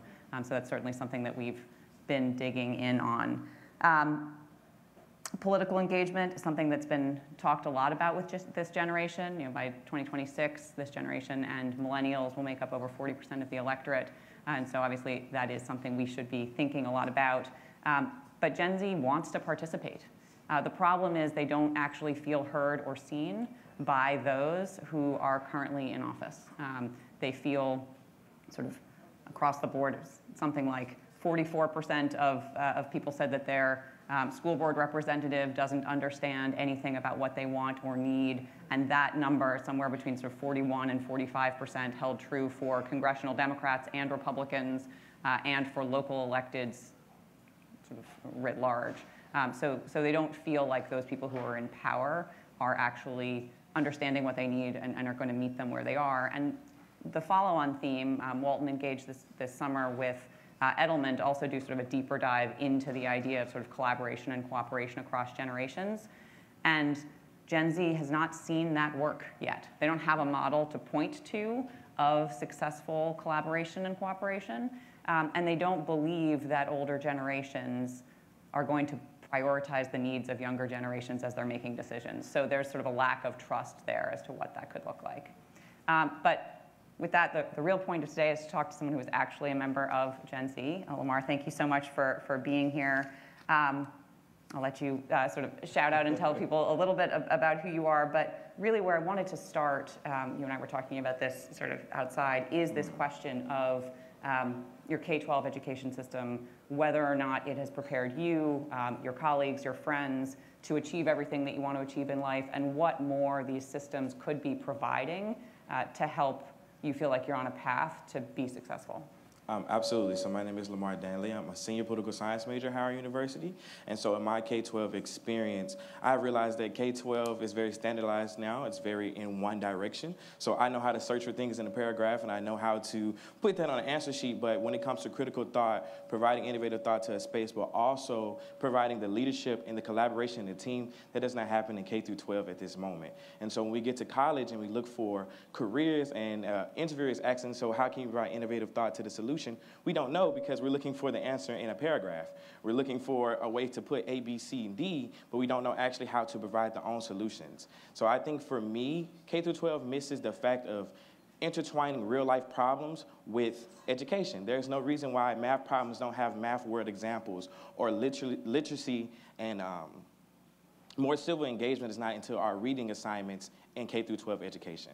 So I think spaces need to start intertwining with personal problems, and the world can be solved through the kind of assessments we take through school and not so standardized. So that was a great segue into another question we were just talking about outside, which is really what more would the system need to do to get you and your peers to be more engaged civically, to volunteer, to run for office, to vote? What are the things that you need from K-12 to help set that up? I think we just need a space to have our voices validated, have a lot of leadership capabilities, and also be able just to provide a different aspect or a different perspective on education that people will listen to. I think that once we understand that we are the next generation that's going to carry the torch, and someone gives us an opportunity to take that torch instead of being hesitant to give us that torch and thinking that we're not capable, having that space in K-12 spaces will really allow us to be better adults in collegiate spaces and outside college. Do you have thoughts on what that collaboration with older generations can look like? How we can all sort of be working together to solve some of the problems that are priorities for your generation, and also, I hope, for mine and others? Absolutely. So I think the best thing to do is mentorship, but a mentorship that's not so one-sided, not so much telling the student, this is what you need to do, but asking the student, what do you want to do to be a better adult? And how can I provide those skill sets to you? I think it's more so of a trust and relatability, me seeing myself in an older person seeing themselves into me. I think it's a lack of respect on both ends. It's a lack of respect for younger opinions, but it's also a lack of respect for older people's perspectives. So I think we have to collaborate in that sense and again, validate people's opinions. It's no reason why, yes, I understand that you had a different fight, but I'm dealing with a different fight as well. And how can we meet in the middle to really provide the solution for society? Mm-hmm. Building on that a little bit, have you seen anything that works or that you think needs to be changed in terms of how sort of governments or institutions like your university, employers, companies, as you're now thinking about sort of your next steps since you're a senior, how they're interacting with Gen Z and how they could be thinking about it differently to help you reach your fullest potential? Absolutely. So I think what works for me is just learning my story, learning how I got here and how I got to this position, and listen to different Generation Z's stories. I think Generation Z is being generalized as one monolithic, but that's not truth. And so I think once we look in someone's individuality and provide them with a resource specialized to them as a person, we'll be able to move forward in both collegiate spaces, business spaces, as well as government spaces. And I need governments to start thinking about smaller school systems, public school systems, as well as Black and brown people in all aspects and minorities. Thank you so much, Lamar. They told us 8 minutes was going to go by in a flash. It really did. But I so appreciate your taking the time to share your perspective on all of this. And again, thank you all for being here and for listening. And I look forward to seeing you all as the next sessions unfold. Thanks.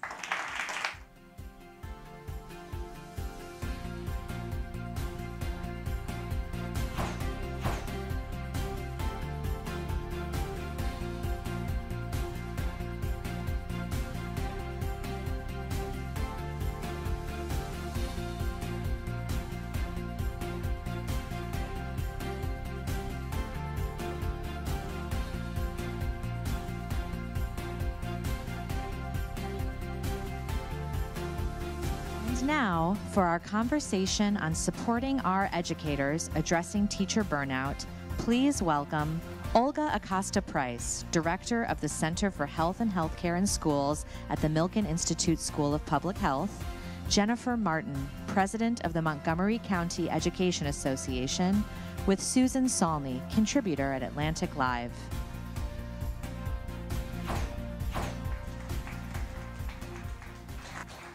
Jennifer and Olga, thank you so much for being here. We're talking about what is one of the most urgent issues of our time, something that people in the know are calling a 5-alarm crisis.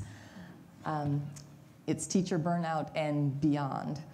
This is a pivotal moment for the profession. So let's begin with this sobering statistic. Earlier this year, a National Education Association survey found that a staggering 55% of educators say they are thinking about leaving the profession earlier than planned. Now, that's a majority saying not just that they want to move to a new school, but that they're leaving the profession altogether. And Jennifer, you're in the classrooms. Can you help us understand this finding? Well, sure. I'm curious whether you or others in the audience saw the scramble on the ice for dollars by teachers. It went viral. I see a few head nods. That pretty much, for those of you who didn't see it, before a hockey game with the NHL, teachers were invited on the ice to scramble on their knees for dollars and shove them into their shirts in order to have money for their classrooms. Yeah. You know, I think that Secretary Cardona talked about the lack of respect we have for teachers. That was a stunning example of what is wrong with public education today.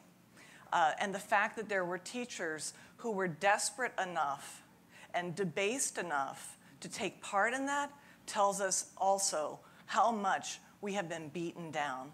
So I don't talk about it in terms of teacher burnout. I talk about it in terms of exploitation. Too much is put on us, too much is asked of us, and not enough is provided as support for us in the crucial work that we do for society.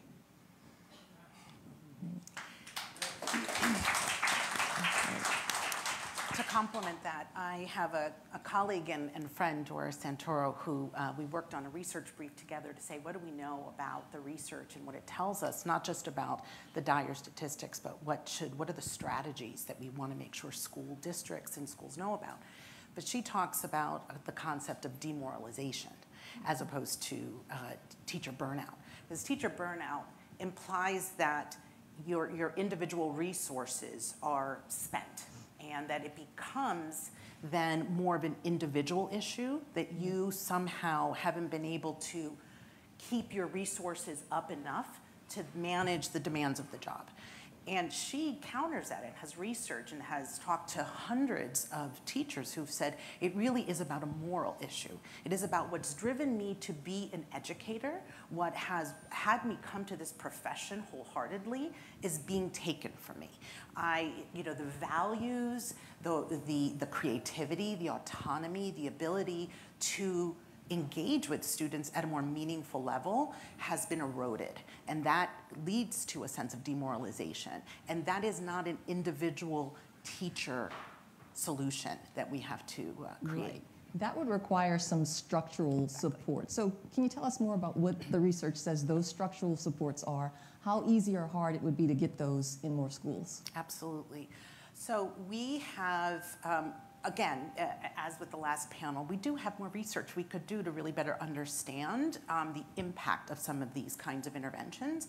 But I think many of them really are very logical and are about, first of all, giving teachers voice in decisions and in the implementation of policies that often are very much well-intended, certainly to keep safety, security, to allow for a rollout of curricula.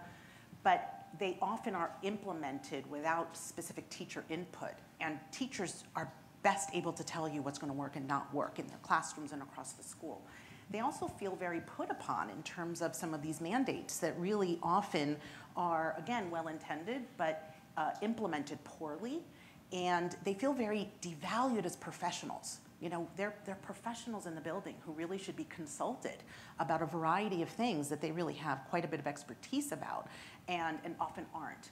And so I think, again, the kinds of things that educators can do around what are the structures that you have for both regularly getting input from your teachers, your educators, your staff.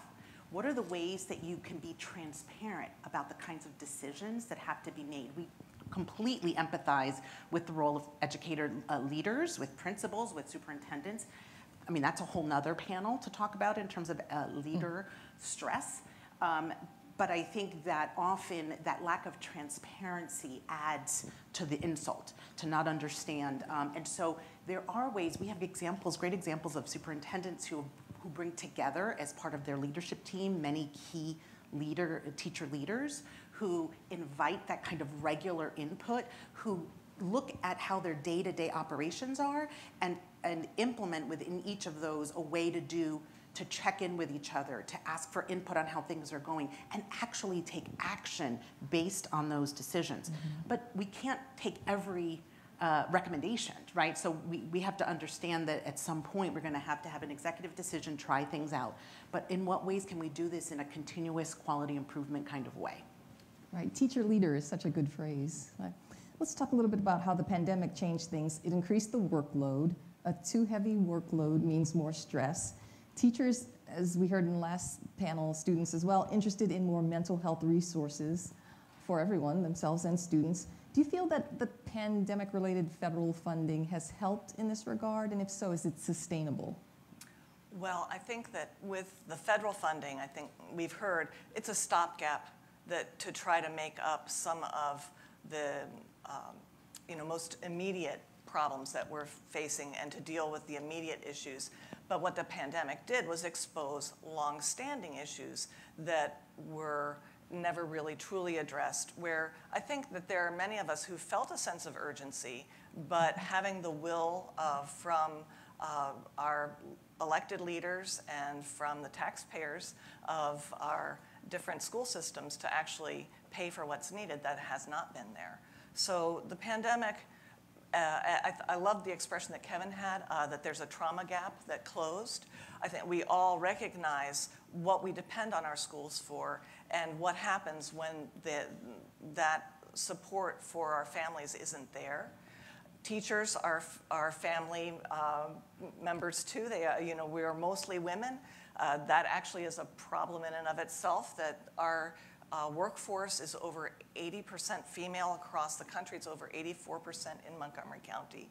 And we think that it would be important that we're attracting all genders to the work, that in moving us forward from COVID, we need to be really reinvesting in a new way that gets back to those fundamentals that Secretary Cardona was talking about. It's that 9 to 3 time when things are, when the bulk of a child's learning opportunities occur.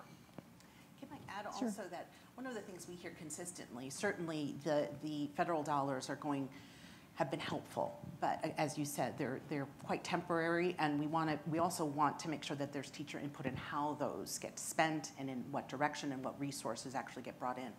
But also I think that there's something that teachers want that you can't buy, which is time. They want their time protected and valued for planning, for things like we want to recognize you're a human being, and every once in a while you need to eat lunch and go to the bathroom and actually take a breath. But there's no time in the pressured environments, and have only gotten more pressure during the pandemic. And so these are more structural issues. How do we structure the day so that we allow for that planning time and protect the time for teachers? Even though we know we have shortages in people who are out, where we have to cover for each other, but then what are the possible structure solutions for that? How are we looking at our substitute pools? How are we encouraging sort of greater involvement in those kinds of solutions? Because again, those are ones where funding and money can support some of that, but it's not the full solution. It's not the full picture. Well, I'm going to say time does cost money. Oh, that is true. Because what ends up happening is we end up doing multiple jobs in order to cover for folks who have not been hired. They're not out there. There's not a great pipeline of new teachers coming in. We're not attracting a new generation as we should, because I looked at Montgomery County. I asked for a researcher to give me in real dollars, inflation-adjusted dollars, how much are teachers making now versus 20 years ago. We're looking at a 15 to 17% decrease, depending on whether you're a first-year teacher in 2002 and a first-year teacher today. That first-year teacher today is making 15% less, and it's worse when you move up in experience and education. And that's in Montgomery County, a school system that prides itself on being among the best paying in the metro region, which is a region that pays much better than most of the rest of the country. So we have a real problem in failing to pay an attractive wage and thereby also be able to have working conditions that are attractive. So it is you know, folks don't like me to say this because they're worried that I'm making the public schools sound worse. We are in a moment where we can fix this, but right now we have a spiral downward because the pressures are higher, the wages are lower, and the respect is also lowered given the current political climate. So, you know, we are facing some really severe problems that lead to a rejection of this as a career that's attractive any longer. We have an opportunity now to change that. You mentioned gender a little earlier. The NEA survey that I mentioned, they also found that a disproportionate percentage of Black and Hispanic Latino educators, already underrepresented in the classrooms, are also looking to leave teaching. So how do we ensure that efforts to help teachers' well-being are equitable and inclusive, and that there's a social justice component to this that recognizes race-based stress? Well, I am really happy to have that question because it's something that our union, the MCEA, has really done a lot of work to try to support.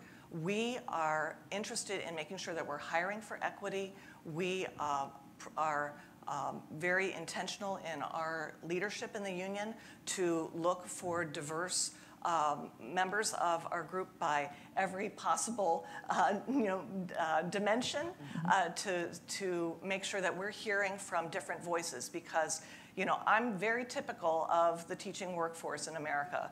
Older, white and female, I get that. I will be very happy when we see much more the full range of who America is in our classrooms. It's good for every student, students of color and students who are white also, because we all benefit from having that exposure to different people in positions of leadership in our lives. I was lucky to have that in Tacoma Park, Maryland. Growing up, it was a very diverse teaching workforce I saw, and it made a difference in my ability to connect with people as an adult in my working life.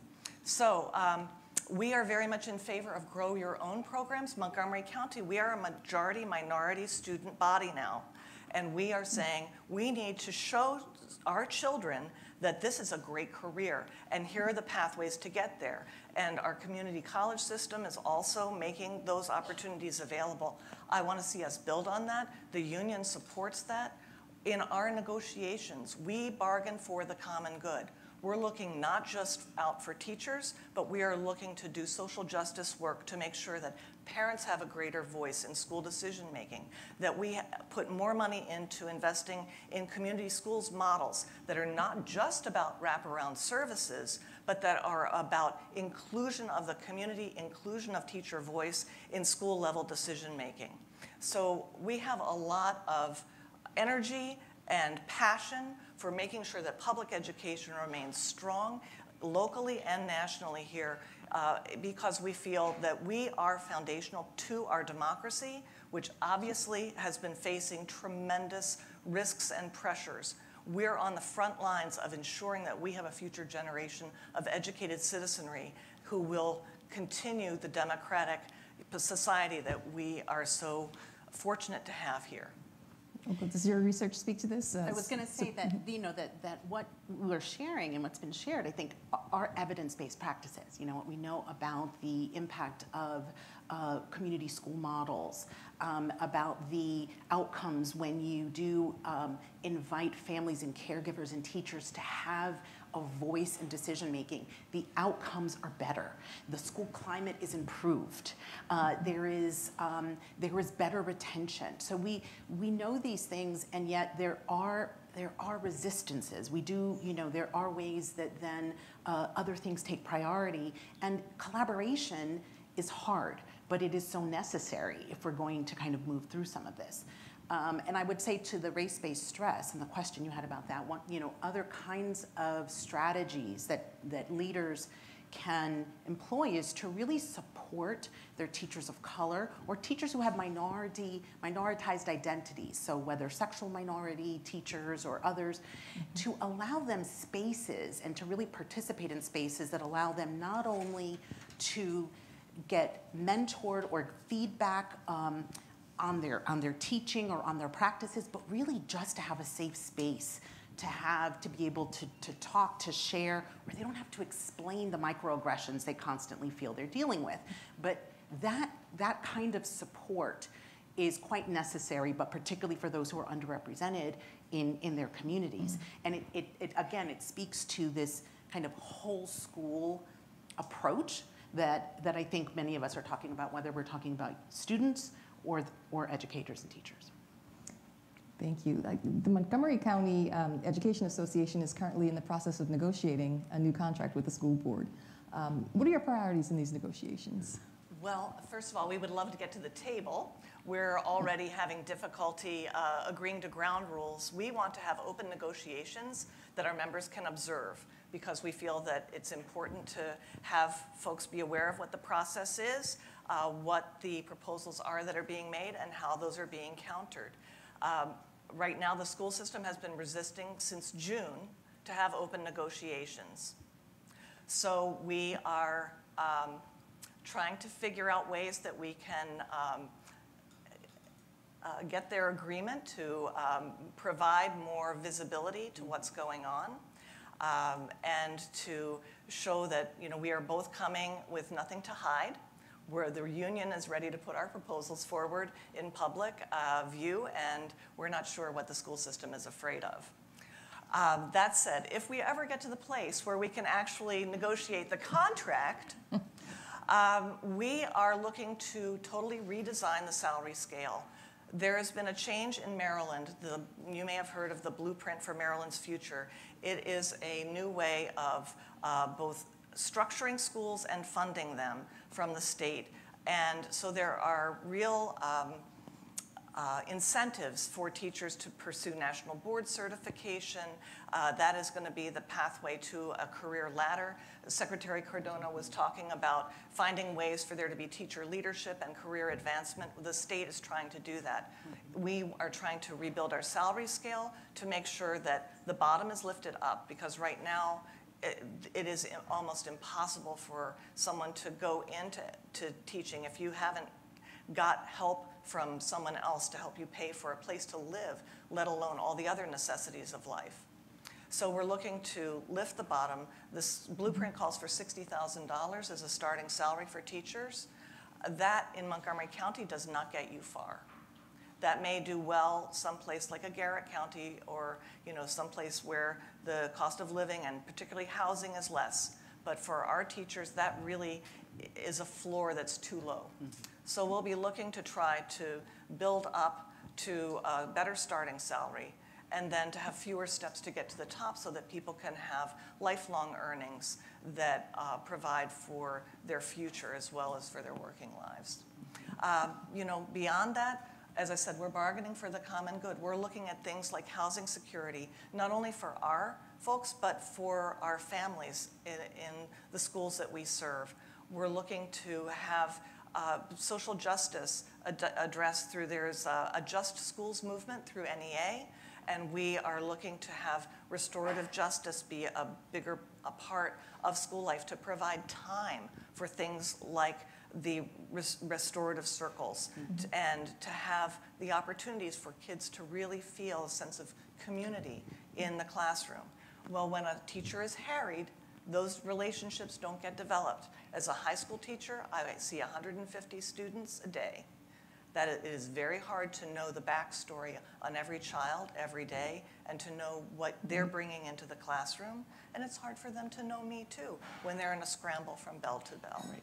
So those are some of the things that we're looking to advance in our contract, and kind of the spirit that we come to this with.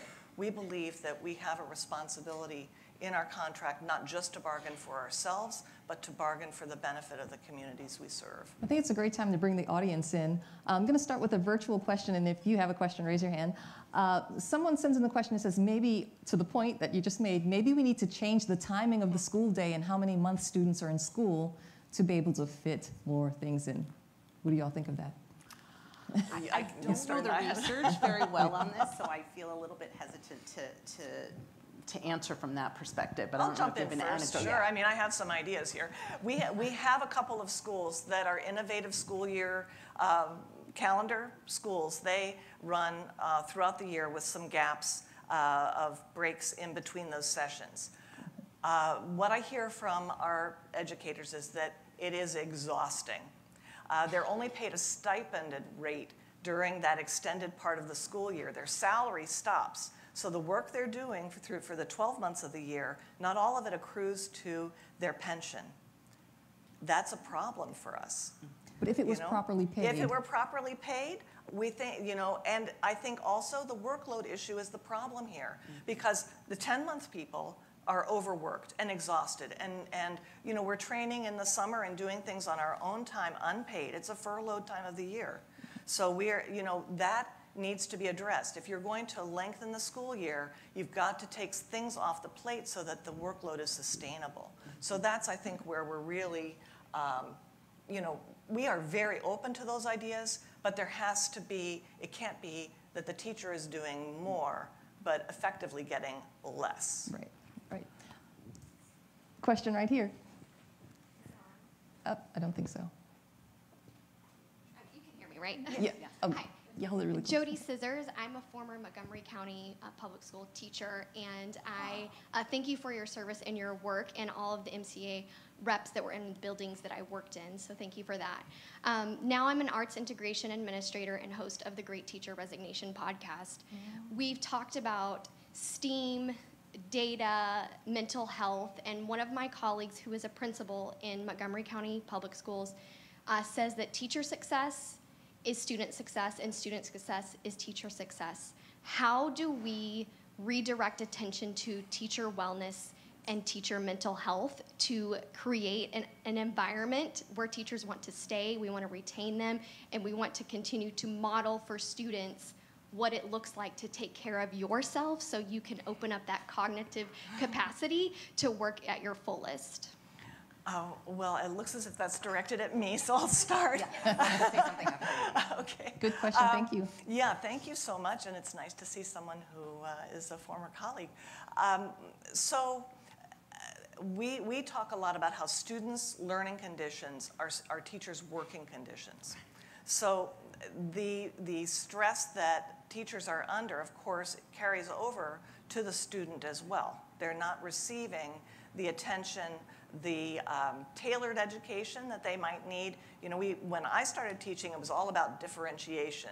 Now it's about standardization, because students are data providers and teachers are data collectors in the service of standardized testing so that the system has numbers that they can then use for analysis. We've moved away from child-centered education in a way that I think is very bad for students, and it also makes the work joyless. Do I think there's a place for data? Yes, we need to be data informed. But when we are testing so much, I heard an elementary school teacher told me 28 days she had some kind of required testing in the first weeks of school that she had to provide to her elementary students in first grade. And if you are a special education student or an English language learner, you're going to be in longer amounts of testing because you have the English language learning students have more tests they have to take, and both groups have more time in which they need to test. So that's less learning time. So I don't know if I've addressed your question, but really what we're talking about is making sure that we have full staffing, that we have the time structured in a way that teachers can actually provide the care that our students deserve, and create that environment where students feel known and know the people who are caring for them. Olga, I'll give you the last word on this. Okay, we feel very strongly, for example, that most schools know about a multi-tiered system of supports. It's how we organize our interventions and supports for students. We rarely think about how we can apply the same organizing framework for teachers. And yet, as we said, and part of what I would say is if we did put more intervention, more support into teachers, we would see the benefit at the student level. If we were to take that approach and we said, what is universally needed by every teacher in this building, every staff member, every adult, right? And we thought about that, but you need to know your community, right? Because it may be a little different in one school versus another in terms of what the teaching force needs, right? But what can we make available? And it's the same principles that we should use for students. We want people to feel safe. We want people to feel seen. We want people to feel understood. right? That's the same whether you're a student or an adult. What are the processes that we have to identify when someone needs more support?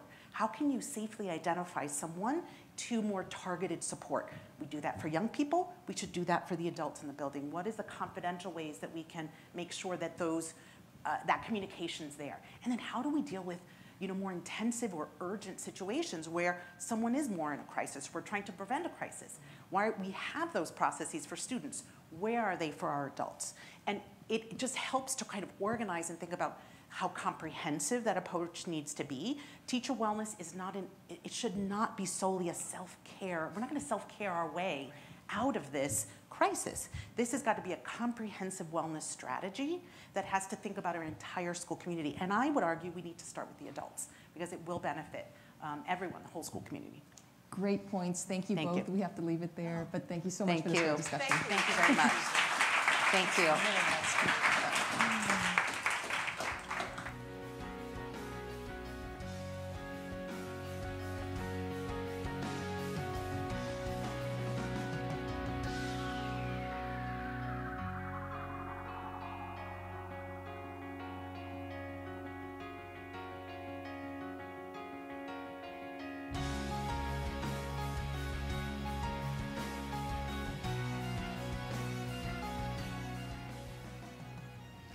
Thank you all for joining us today. We hope today's program was a valuable experience for you all.